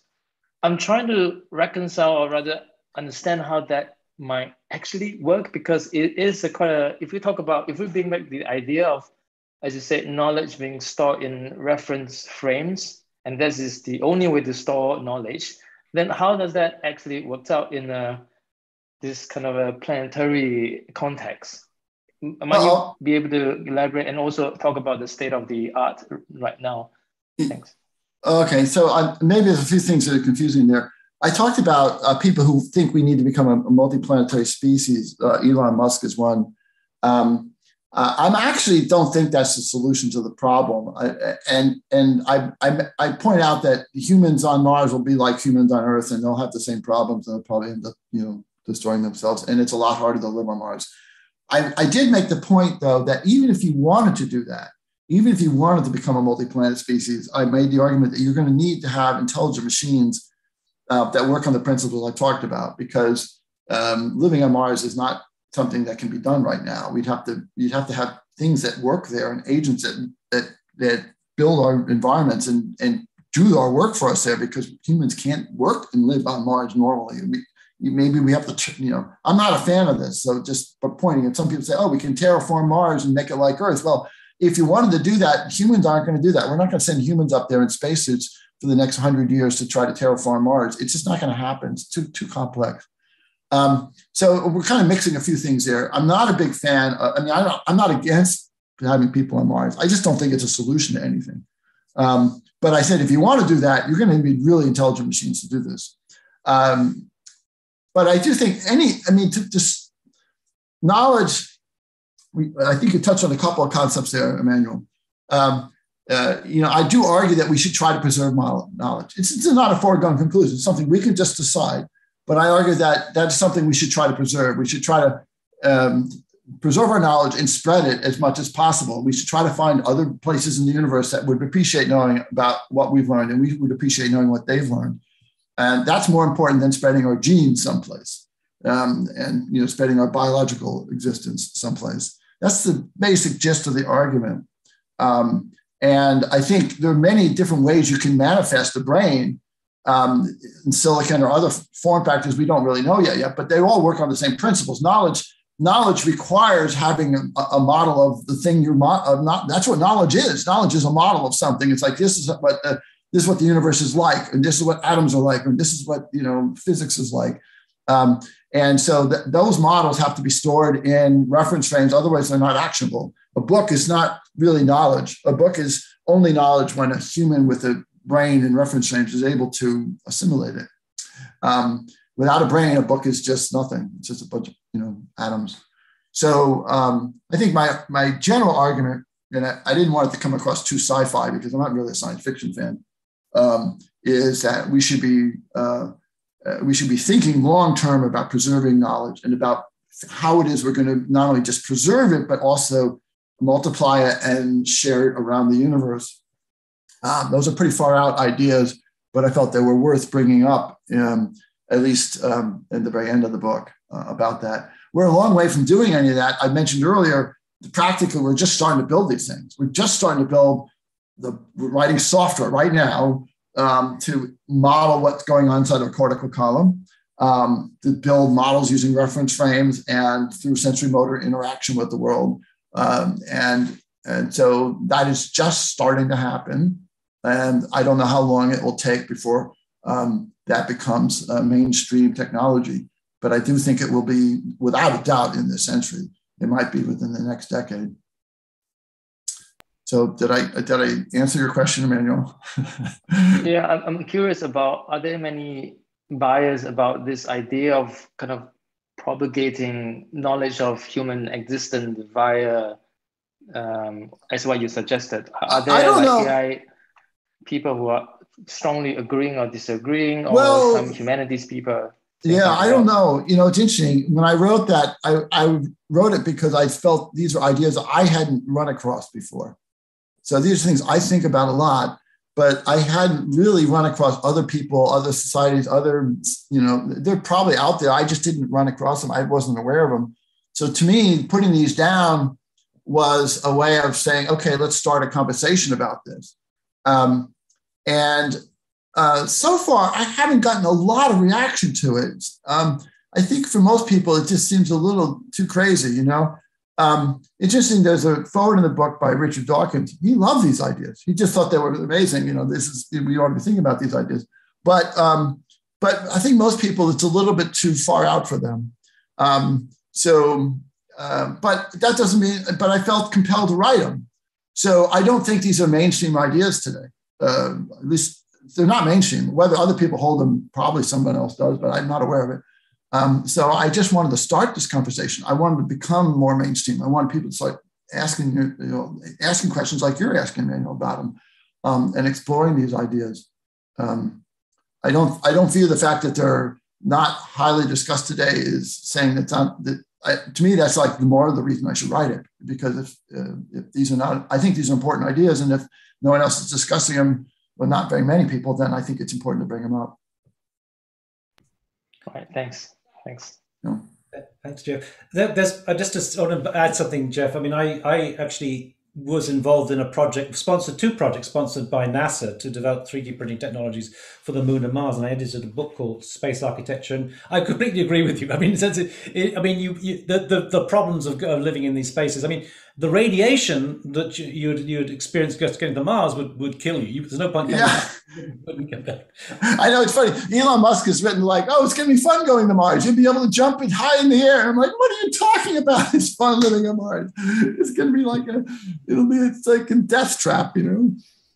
Anyway, I mean, that's exactly. I mean, and that's the reason why we work in this proposal to send robots there first to start, 3D printing. Right. But if you're going to send a robot, the robot can't be like the Mars rover, where someone on Earth has to tell it what to do every 6 hours. You know, it's got to be. I wrote about this. They have to be like really smart engineering, managers and technicians and laborers, and do everything and solve all the problems. It's like humans, and we're not close to that anywhere today in today's AI. Nothing even remotely like that. But then the technology we're working on will do that. Will ultimately do that. So, this is where I get back to modeling, understanding there's things we can learn from studying humans that are really relevant here and are necessary to solve these problems. It's interesting you worked in that field. I didn't know that. No, I think one of the things is that they say that you would never come out on the surface of the moon except in an emergency, which means you're probably living in these lava tubes. And and frankly, if you did come out, the first thing you would do is look back at Earth and say, "What a beautiful blue marble planet!" I know. I wish I was there. I know. It's like I'm all in favor of space exploration. I just think sending humans in their current form is not going to be a very practical thing for a long time. So we have a question from Philip Beasley. Philip is one of the pioneers in architectural culture. He's a professor, pioneers of using robotics and interactive architecture in particular. There's beautiful installations. Philip is in University of Waterloo in Canada, and he's got a question in the chat which I will read out. I'm wondering how your elegant 1,000 brains typology of some 150,000 distributed columns, each supporting plastic evolving models stored in reference frames, might relate to larger scale groupings of neural matter, such as the neural clusters outside our cranium, say sternum, pineal, funny bone, etc. For me, that raises the question of how embodied neural matter works within the descriptions you offer in your beautiful book. For example, is there anything fundamentally different in an octopus's brain that might be seen continuous with its 8 tentacles? and a human brain by which a conventional physiology seems separate from the rest of our neural structures in our bodies? Wow. Yeah, there's a lot to unpack in that. Well, let me start off. First of all, octopuses are weird, and I know nothing about them. You have these, like, apparently the brains are distributed in each arm. Unlike birds, I know a little bit about bird brains, but I can't really speak about that. I think there was a couple of questions there. I talked about the neocortex. Of course, the neocortex is not the entire brain, right? It's a part of the brain. It's the biggest part in the human. But it has to interact with all these other parts of the brain, in the spinal cord and the brainstem and all these central structures and so on. I'm not sure if that question is about how does the neocortex interact with those things. I talk a bit about this because, I mean, if you couldn't understand how the neocortex works, if you couldn't understand how any part of the neocortex or any part of the brain works without understanding the whole brain, then it'd be really, really hard. The beauty of the neocortex is it's got this repetitive structure, so you can figure out what the component is, and then you can figure out what the whole thing does. And our philosophy has been all along is that there's a lot of stuff that's subcortical or else outside of the neocortex that you need to know about, some of it more and some of it less.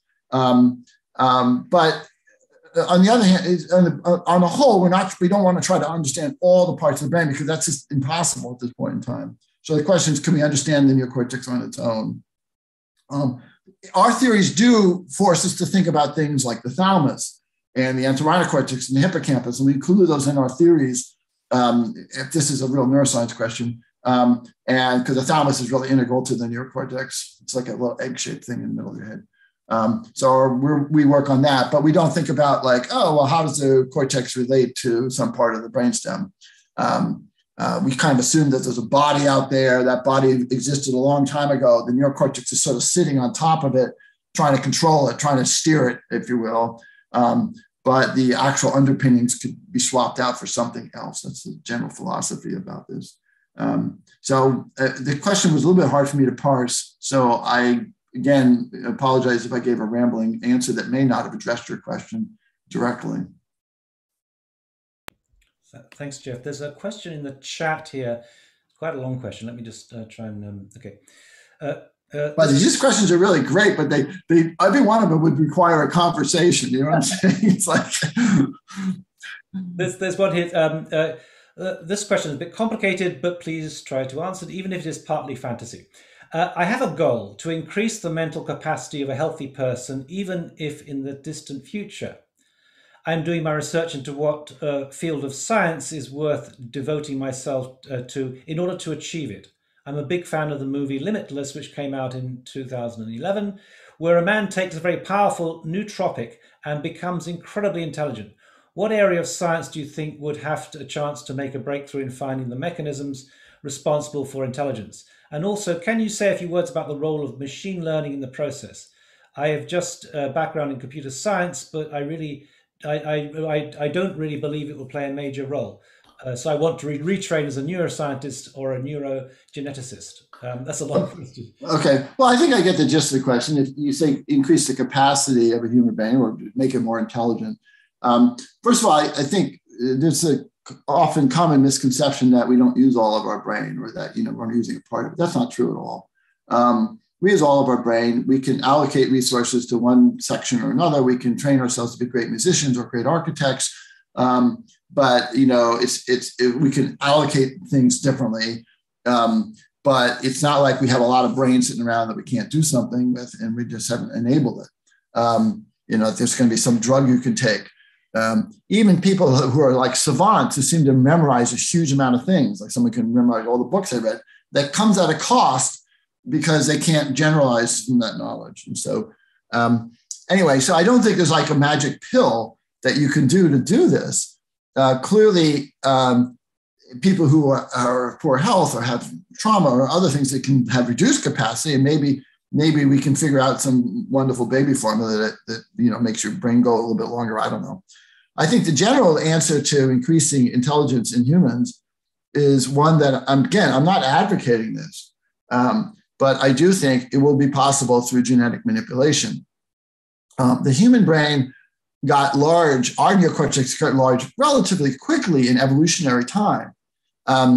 It got large because all it had to do was replicate something. It didn't have to invent something new. It just had to replicate something, make more of these columns in essence.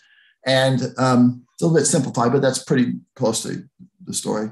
And so, you could do that again. That happened naturally, 100 million years ago, whatever, or less than that.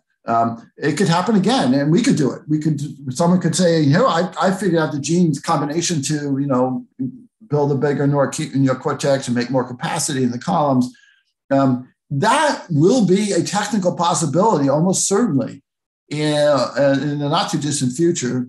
And so if someone really wanted to increase the capacity of human brains, that would be the likely way to do it. Whether we want to do that or not is not something I'm going to take a position on right now.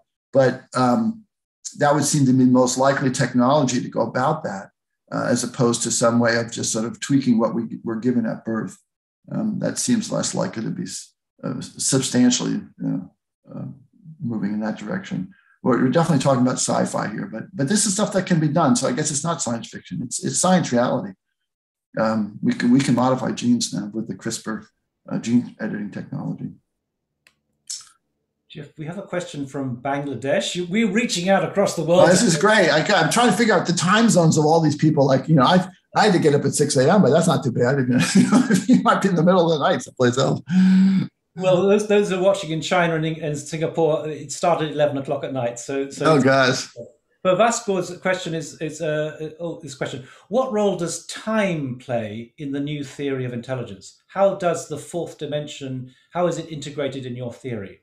It's absolutely critical. The whole thing the entire thing is based on time, and which is interesting because much of today's artificial neural networks do not incorporate time at all. So time is critical. When I talk about sensory motor learning, like, okay, I'm going to learn what something feels like by moving my finger over it. That is you can't do that at once. I can't just grok the whole thing at once. In fact, I can't look at something and just see to learn something new. To learn something new, I have to scan over it and look at the different parts. In some sense, you have to look at all the components. If put in architecture terms, I'd have to think about each of the components in a building one at a time and figure out the relationships to each other and build this model that way. I can't just do it all at once. I can't just grok a building in one instance. If I want to learn a new building, I have to walk around and sense different parts and build up this model. So the idea that we're sensing through time is critical to this. That's how the whole entire theory works. And so in fact, our early theory, the first things we did were learning sequences in time. And I mentioned that earlier, like learning how we learn melodies. It's just a pattern, it's a model in time, it's a time-based model. But even sensory motor learning, when you're moving your eyes and moving your fingers, it's not a convenience or inconvenience I have to move my eyes or my fingers. It's the way we learn. Let me just be really clear about this. When you're touching an object, your brain not only makes different sensations, but it knows where it's moving, what direction it's moving, my finger is moving as it makes those sensations. It knows where my finger is and where it will be in space. And it does this by projecting in time. The neurons literally say, as I move my finger this way, I'm going to be in a new location and in a certain amount of time, and then I'll sense what's there. So time is critical to the entire thing. And I think that's another way of pointing out the difference between the kind of theories we're working on and what most of AI is doing today. Not all of it. Some AI has time in it, but most of AI doesn't really incorporate time at all. Jeff, we've got a couple more questions in the chat, and Matt also has another question. How are you doing? Can you imagine a few more questions? I can imagine a few more, but not too many more. Okay, so let's go for the ones that are here already. Matt, do you want to ask your question, your second question? This is a follow-up. Oh, sure. Yeah, hi, Matt. Yeah, no, this is small and it's more technical maybe, but I was just wondering if you've talked about different architectures for the technology that you guys are building, and I understand it's mostly software at this, or I think it's mostly software at this point, but you're talking about motion and movement being critical to the experiments you're doing. Yeah. I'm wondering if it's related to the sort of dendritic computing and spike chips that are going on and that kind of stuff. What are you guys actually doing? Okay. Can you talk about it? Yeah, I can talk about it. So what we are physically doing, if you went to our office this week or like next week, you would see we're writing software. we are writing software to work to model all these processes, but we're doing it in a physically simulated environment that has been produced by other people. So called Habitat. So that's a modeling environment for robotics and so on. It's very, very realistic. So we're going to start with a game engine? Not a game. It's designed specifically for robotics research, I believe. Okay. We did some work with game engines in the past, but they're kind of limited. This is really high resolution, incredibly detailed world modeling software called Habitat. Okay. So that's what we're doing. This stuff doesn't have to be built in silicon. Although we are working with semiconductor companies, that's another project we're doing, which I didn't talk about, because the things we're working on, all the software we're doing and the way the brain works is using something called sparse representations. And for those who, just a real brief explanation for it, imagine you have 10,000 neurons. At any point in time, maybe only 100 or 200 are active. That's what we mean by sparse. This is critical to how the whole thing works. I can't explain that now. So traditional computers don't work well with sparse information.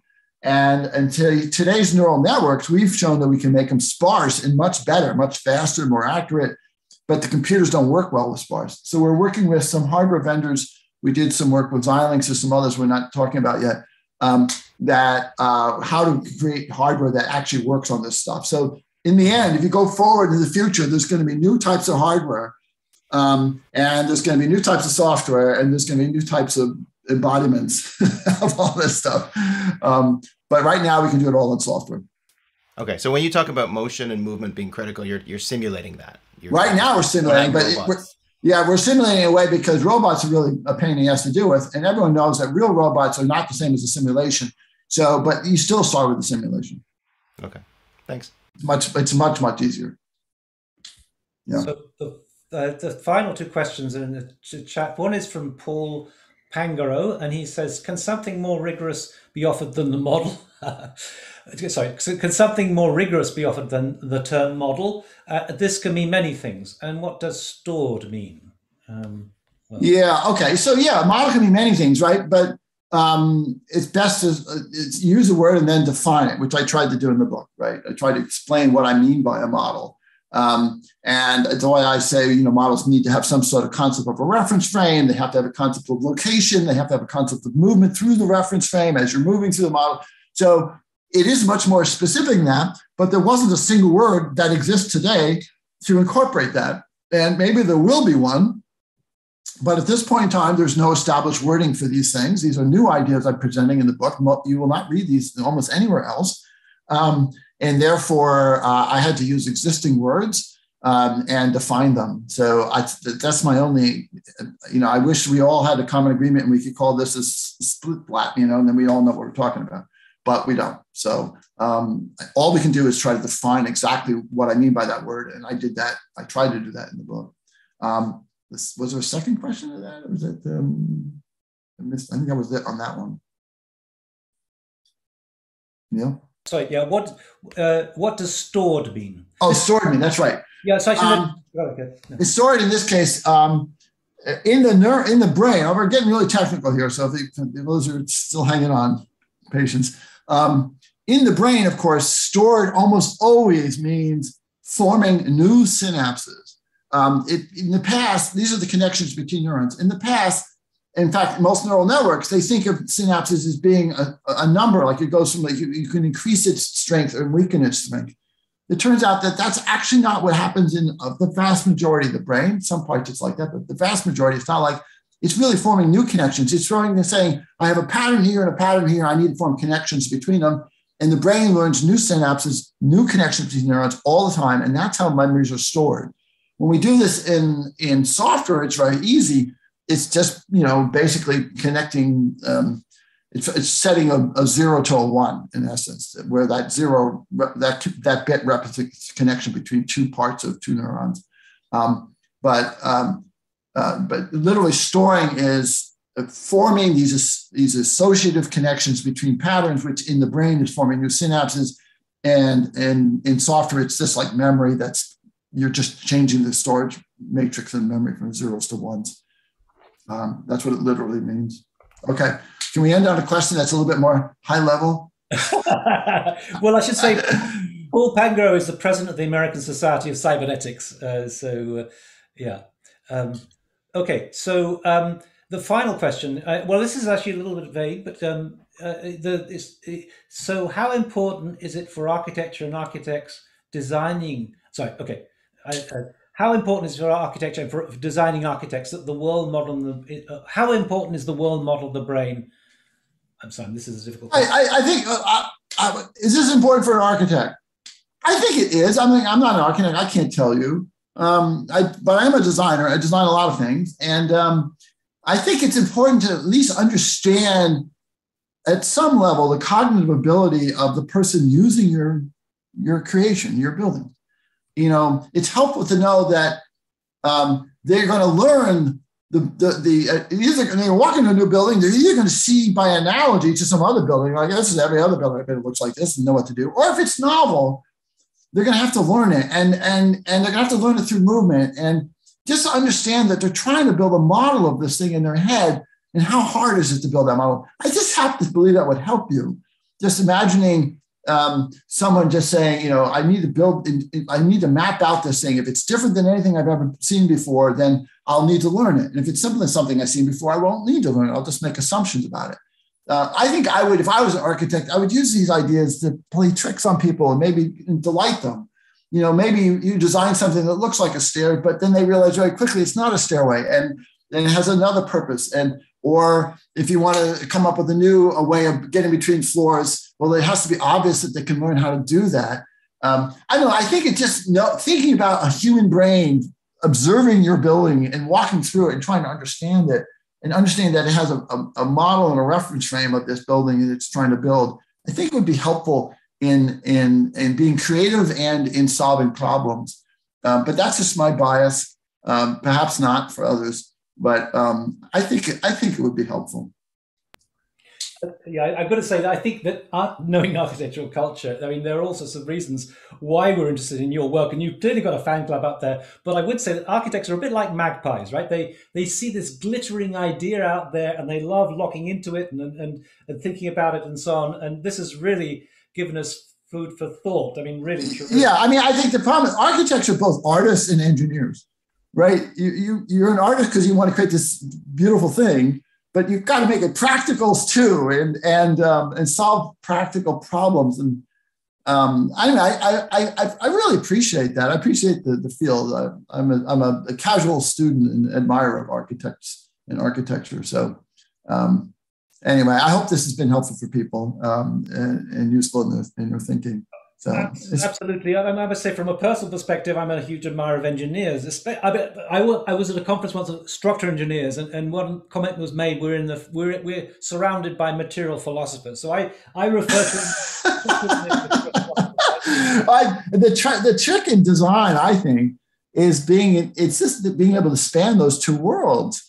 You know, and I see sometimes what I call, not in architecture, but in other products, I call it arrogant design, where the designer just says, screw the practicality of something, I'm going to make something beautiful. And then you have the other extreme where someone designs something very practical, but it's just boring as hell. And so it's like, how do you merge those two worlds is really a challenge. I used to think about that a lot in my computer design time when I was working handheld computers. Anyway, Neil, it's been really fun. I appreciate this, and everyone's questions were great. Yeah, this is wonderful, and I hope that we've, obviously clearly have a fan club already, but hopefully we've increased it today, and hopefully people will be consulting your book, because I think it's absolutely wonderful, and it's great. Thank you so much, Jeff, for your generosity. This is literally going all over the world. In the chat, we have someone from Iran, someone from Iraq, all over the place. Well, So I think that's great. We need more global thinking right now. We need to be let's just leave it at that. We need some more global thinking right now. It's a sad day, actually, right now. So anyway, thanks again, Neil, for the time and for everyone's questions. I really appreciate it. Thanks, Jeff. This is going to be loaded onto the YouTube library for anybody who wants to consult it later. And please, when you see it, please share it around. We want this knowledge to be shared. Jeff, thank you. A beautiful Thank you for your book, and thank you so much for your time today. This has been a really informative session. There are lots of thank yous in the chat and things. It's really well, I appreciate everyone, and appreciate you inviting me, Neil. So I hope everyone has a good day or good night or whatever it is, wherever you are in the world. Take care. Thank you. Thanks, Jeff. Thank you.